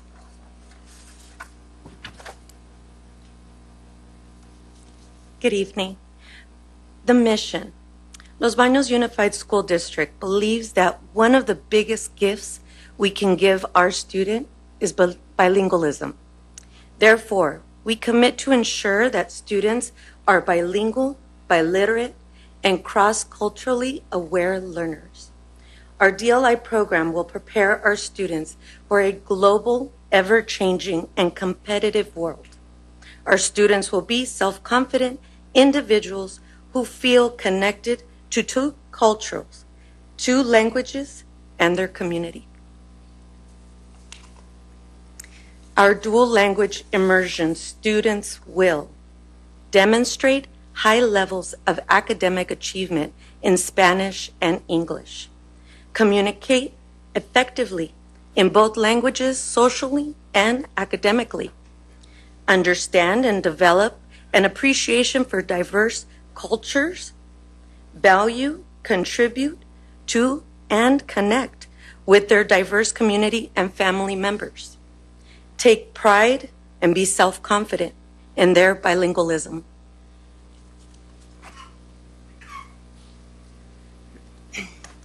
Our program is going to follow the 90-10 model. And the 90-10 model is where students will receive, starting in kindergarten, 90% of the instruction will be in English, Spanish, which is the target language, and 10% will be done in English. In first grade, the instruction will then be 80% in Spanish, 20% English. Second grade, 70-30.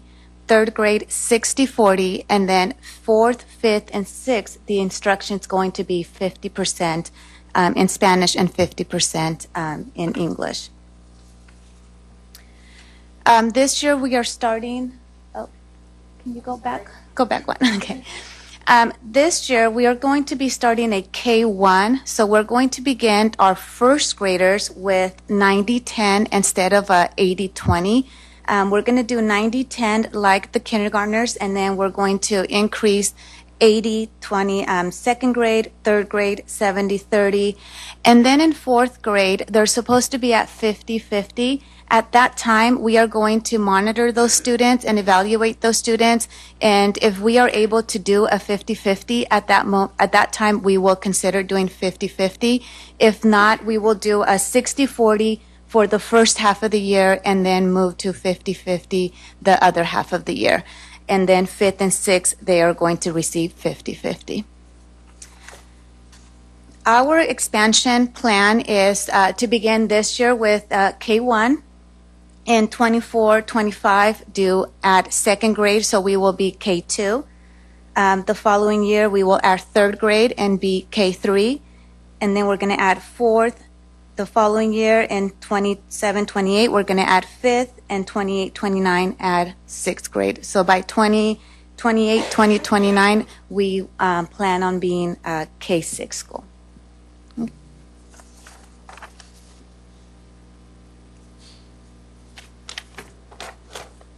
Good evening. So for this last year, we we met several times, and the days we met were November 15th and 16th, January 24th and 25th, February 7th and 8th, and April 11th. We learned about the dual language immersion philosophy, selected program model-based research, developed mission statement and goals, created DLI brochure, along with the frequently asked questions fact sheet, developed dual language immersion program request forms, commitment forms, and acceptance/waitlist letters. Parent informational meeting that we had for Spanish and English. We created a dual language immersion flow chart for site secretaries. We conducted the lottery drawing, created a list of students accepted and students on the wait list, made phone calls to parents of students selected, sent out acceptance and wait list letters. Letters are due back by May 26th. And we also had a school site visit in Riverbank, which was a really good visit. We also had a number of parents that applied. We had a total of 233 request forms that were submitted, and from that we were only able to select 124 students, which was due to the number of classes per grade level that is being offered. We also attended a CABE conference on March 22nd through the 25th.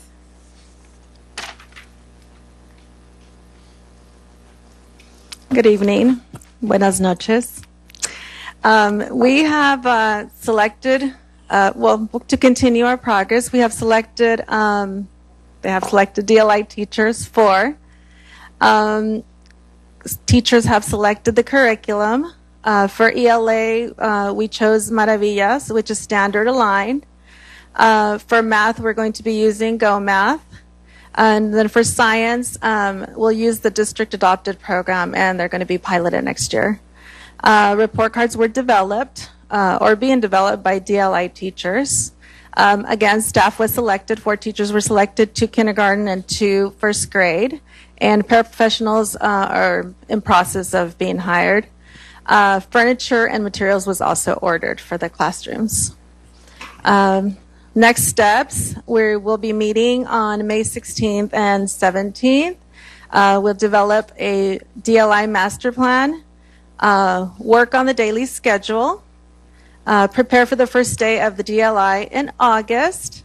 We will be attending a summer conference focused on DLI. Also, we will be meeting, we teachers will be meeting to plan in the summer. And we'll give notification to school sites of which students will participate in the DLI program. So we still have a lot of work to do.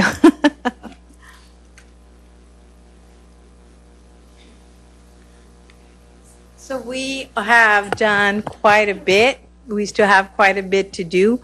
Any questions that you may have for the team? So it's just 2 classes per grade right now? Yes. And that's going to continue up. Is there any plan to expand that later That will on? be based on interest as we move along. And as you saw, we had 244 interest submissions, and we were only able to take 124 at this point. So, and it's all going to be housed at LBE. Is there plan Correct. to expand that beyond LBE or? not at this time. Okay. And I think as time will tell how much interest we have from the community. We do have, it's a 65% of our students need to be Spanish speaking, and the other 35, did I do my math right? 35% English only speakers. So. Very cool. Ms. Valadeo. That was my question. I was going to say, what are the makeup of the class? So 65? 35. 65, 35, and is the 65, when you say Spanish speaking, is it Spanish only, or they can have Spanish English? The Spanish would be their primary language, yes. And then the 35 would be English only? Right, their primary language, correct. And do you have the other 2 teachers hired? We do. They have been selected. I'm very excited. We're very excited. 2 of them have experience teaching in a DLI program. So they are coming from Hollister. They have been living in Los Baños for a long time, but because they wanted to teach in a DLI school, they were commuting. And when they saw this opportunity, they applied, and so we're excited. We have experience.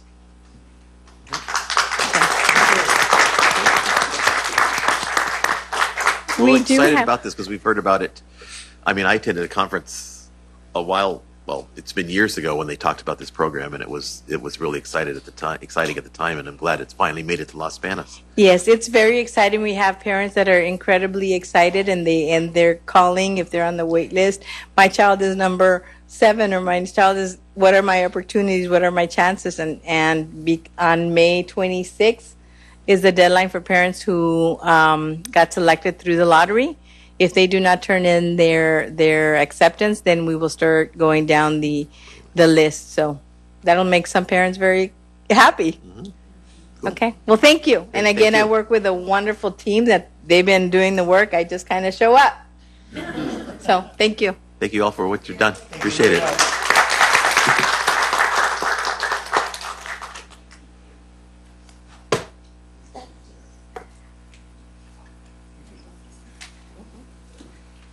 Thank you.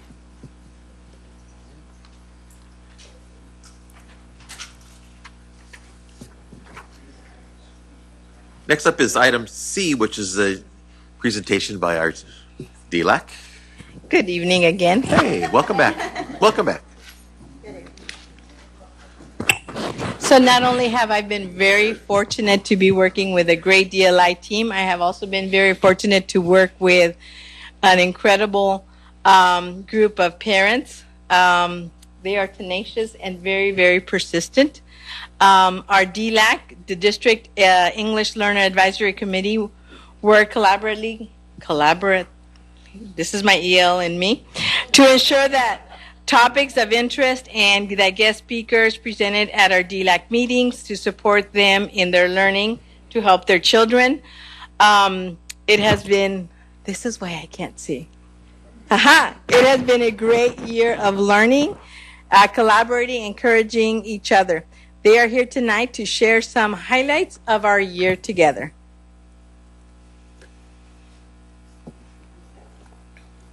Muy buenas noches. Venimos a presentar nuestro reporte anual. Tuvimos juntas de DLAC, conferencias de CABE, una el 6 de diciembre en Monterrey, California. La otra fue del 22 al 25 de marzo en Long Beach. Visitamos la Universidad de Sacramento, conferencia Soñar en Grande, recaudación de fondos del programa migrante para los estudiantes que van a ir a la universidad. Visitamos algunas escuelas y tendremos ceremonia de reclasificación. Yeah, hi, good evening. The year at a glance, we had DLAC meetings every month. Also, we went to the CAFE conferences on Monterey on December 6th, and also on March 22, 25, we went to Long Beach. We had the opportunity to visit Sacramento University, Also, the Dream Big conference on Merced. We went to the migrant fundraiser. We had more than 24 people from Los Banos. Also, we have a school site visits, and we're going to have the reclassification ceremony the next Saturday, May 20th. Hemos visto durante y en los recorridos de las visitas a las escuelas, estudiantes participando en conversaciones orales, estudiantes trabajando en grupos, en parejas e independientemente, maestros trabajando con estudiantes en grupos pequeños, el medio ambiente escolar muy positivo, dichos inspiracionales alrededor de las aulas y en las escuelas, laboratorios de ciencias, tecnología, ingeniería y matemáticas, agendas en las clases, objetivos de las lecciones expuestas y finalmente nos hemos sentido bienvenidas en las escuelas. Okay, this is what we see during the school site visit. We see the students engaged in oral conversation. Also, the students were working in groups, partners, and independently. The teachers were working with the small groups. Also, we saw the positive school environment, inspirational saying around the classroom and also around the school. We see the STEAM labs, schedules posted in many classrooms, also lesson objectives in many classrooms too. And we were really happy about the experience to be in campus. We feel really welcome, and we thank all the principals who let us do the visits. ¿Qué nos gustaría ver? Laboratorios en cada escuela, todas las escuelas participando en competencias del condado y más oportunidades para que los padres participen en talleres. Yeah, we would like to see every school having the STEAM labs. Also, more participation for all the schools in the county competition, like spelling bee, pentathlon, so all the kids on the district had the opportunity. And also, we would like to see more parents opportunities to participate in parent workshops.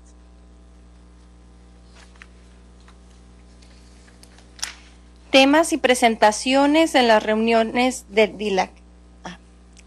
Les van a pasar por ahí unas imágenes.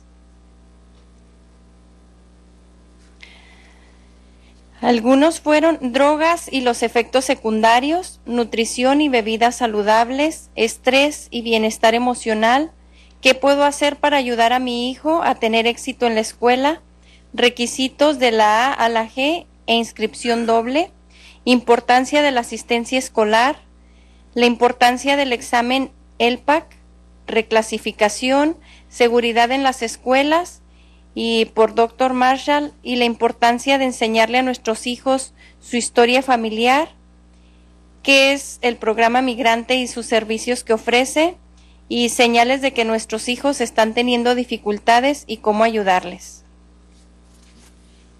So those are some of the topics that we covered during the DLAC meetings. We were talking about drugs and its effects. It was the officer Rivas who helped us to give the information. Also, we had nutrition and healthy drinks. We had topic about the stress and social emotional well-being. We had help knowing what can we do to help the child to be successful in school.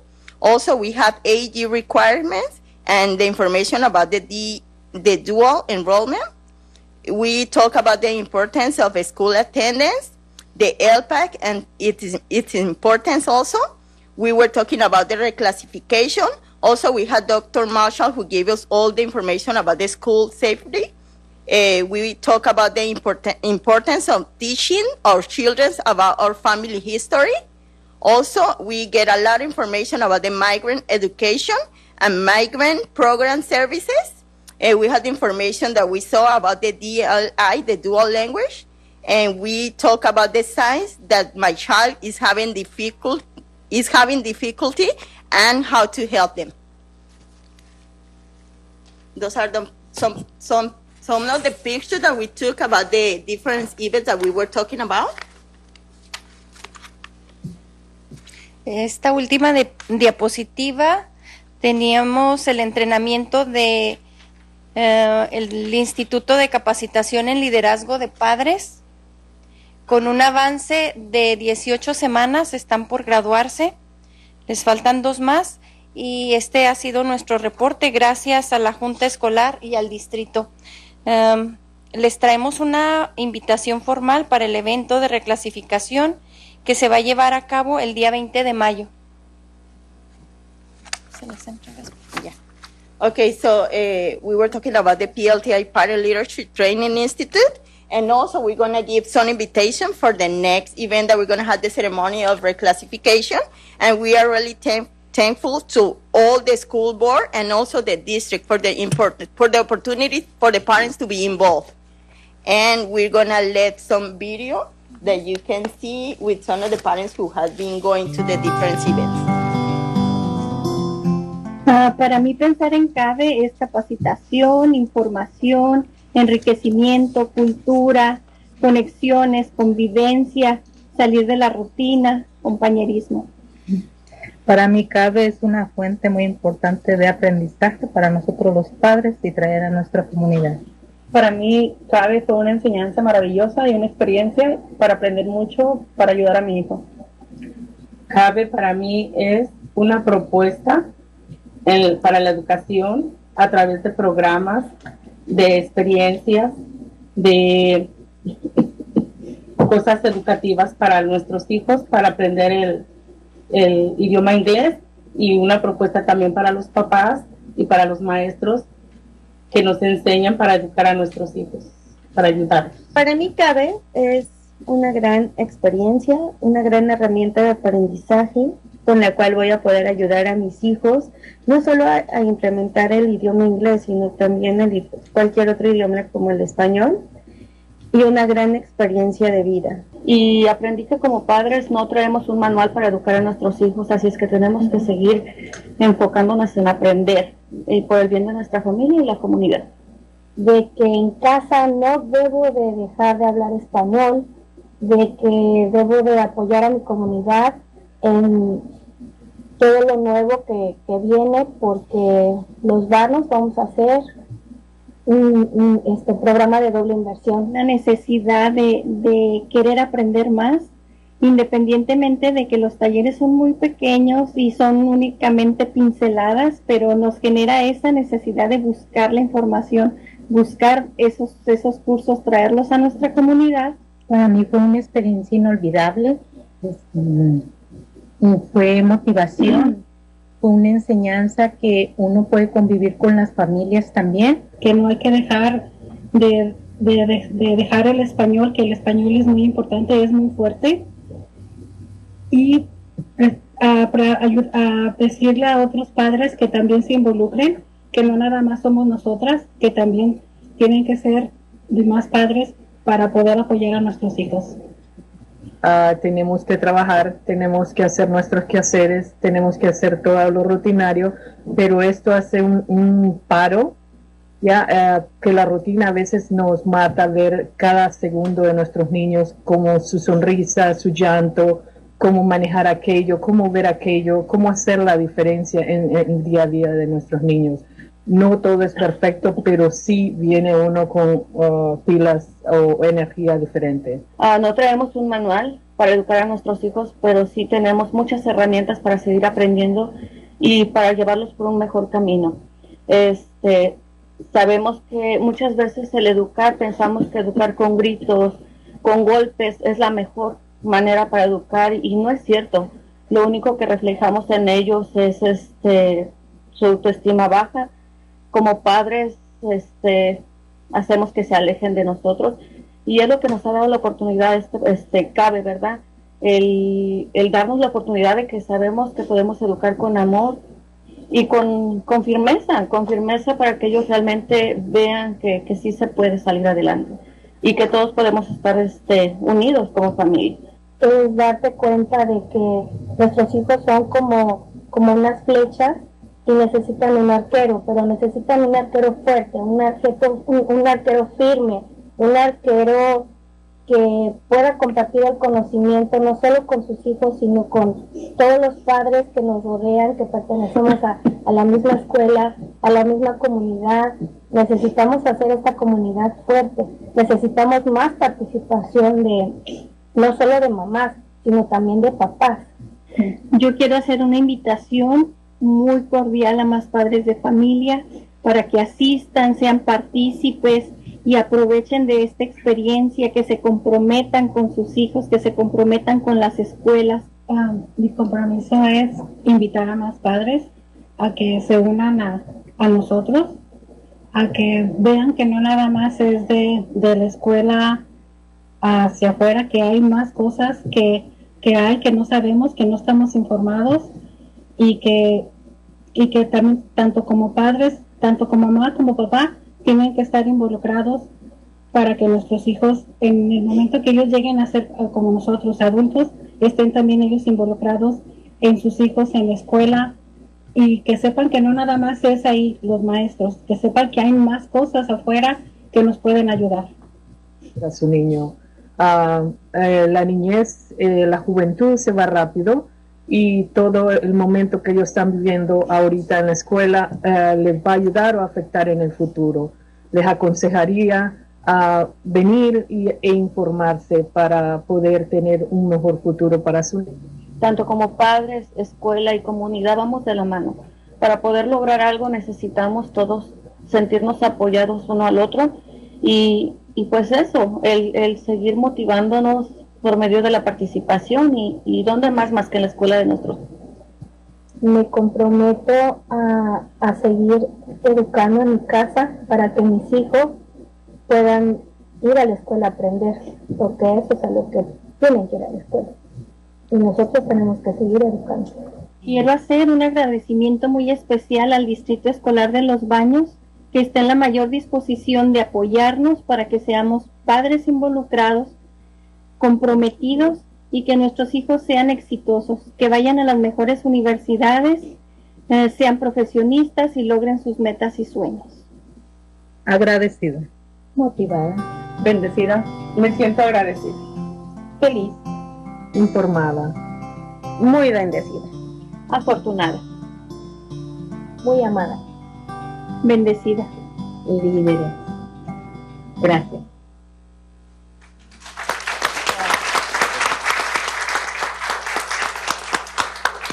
So thank you again for your support. This is on behalf of the parents, on behalf of me. We have had a great year and more years to come with a lot of learning and a lot of guiding our parents to guide our children. So thank you. Thank you. Thank you very much. Thank you. And I want to thank you all for being here tonight, and your presentation was great. Thank you. All right, on to Resolution 11-23, designating certain general funds. Alejandra. Hi, good evening, board members. It is recommended. My watch is talking. It is recommended the board approve this resolution designating certain general funds as committed funds. This is something we already normally do in our interim reporting. This year was the first year where they passed a law where there's ed code that states we have to present it in this format now, but you've seen the designated funds in our second interim, first interim, and several interims already. Any questions? Any questions? Operational change here, but yes, everything seems to say. All right. I need a motion to adopt Resolution 11-23. I so moved. We got a motion by Member Munoz, seconded by Member. You guys gonna fight over it?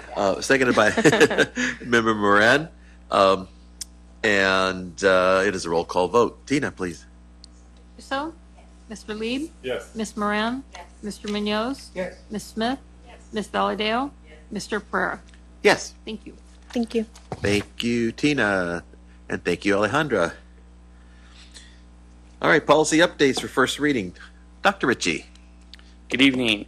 So we have a first reading for a new board policy and administrative regulation with regards to independent study.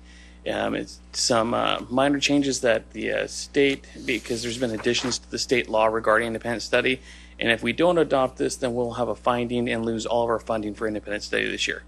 No pressure. Any questions? Not really. All right, so we have our policy for first reading. It'll come back to us for final approval next month. Any questions? Need a motion to declared. Yes, I can talk.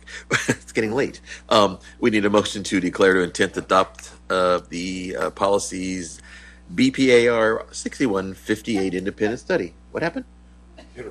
Oh, well, there's time for questions. We're good. All right, go for it. No, that's not what it was. It's Gene. He wanted me to be able to move that. Oh, well, you wanted to make the Yeah, motion. Okay, that's why you wanted. Okay. But Gene did it. Oh, Gene pushed your button. All right. I can hardly reach it, so. Now, I should maybe clarify. He didn't push her buttons. He pushed her button. There's a button to speak. There's a button on our mics if you want to speak. So Well, if he continues, then he'll push my buttons. I didn't mean to push her button, but to push the mic button. All right. So we have a motion by Gattuso and seconded by Second. Moran. All right. So we have a motion and a second to declare intent to adopt the policy 6158. Any further discussion? All those in favor say aye. Aye. Opposed, and it is carried. On to item I, which is our consent calendar. And I mentioned earlier that we did have one correction on there, so that was change of our certificated report where we had a misspelling of the school. So that was corrected. But before we do that, and I don't want to pull the items because normally we're allowed to pull items and discuss them. I just want to give everybody's attention to two items on the consent calendar. So a consent calendar is item I, but going down to item D under donations, there's a number of donations on here from the sports boosters to different teams and whatever. But there's two donations on here that I just really want to make a note of and make everybody aware that came to us. It's a donation from Reading is Fundamental to LBE, where they're giving every student books in the whole school. The whole school, the whole student body is going to get books. So we want to make sure that we are very grateful to Reading is Fundamental to what they're doing for our students at LBE. And the second, and which was mentioned earlier by Mr. Lieb, the donation from Dollar General for $30,000 to LBE for instructional supplies, and so that is also needs to be noted. Like I said, I didn't want to pull them to discuss them. I just wanted to make sure that the public is aware that our schools are being very well supported by some of the great organizations out there. So we want to really thank you for everybody who gives donations to everything, because there's a number of donations listed on there, but I just wanted to point out those two because they've done some great things for our students at LBE. So with that, any pulls on the consent calendar for discussion? I do need a motion and a second. I'll make a motion to approve the consent calendar. I'll second it. We got a motion by Mr. Lieb, seconded by Ms. Gattuso, to approve the consent calendar as corrected. It is a roll call vote. Tina?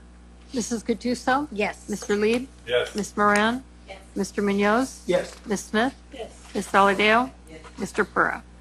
Yes. Thank you. Thank you, Tina. On to item 12, which is reporting out of closed session action. We had two items in closed session that we needed to take action on.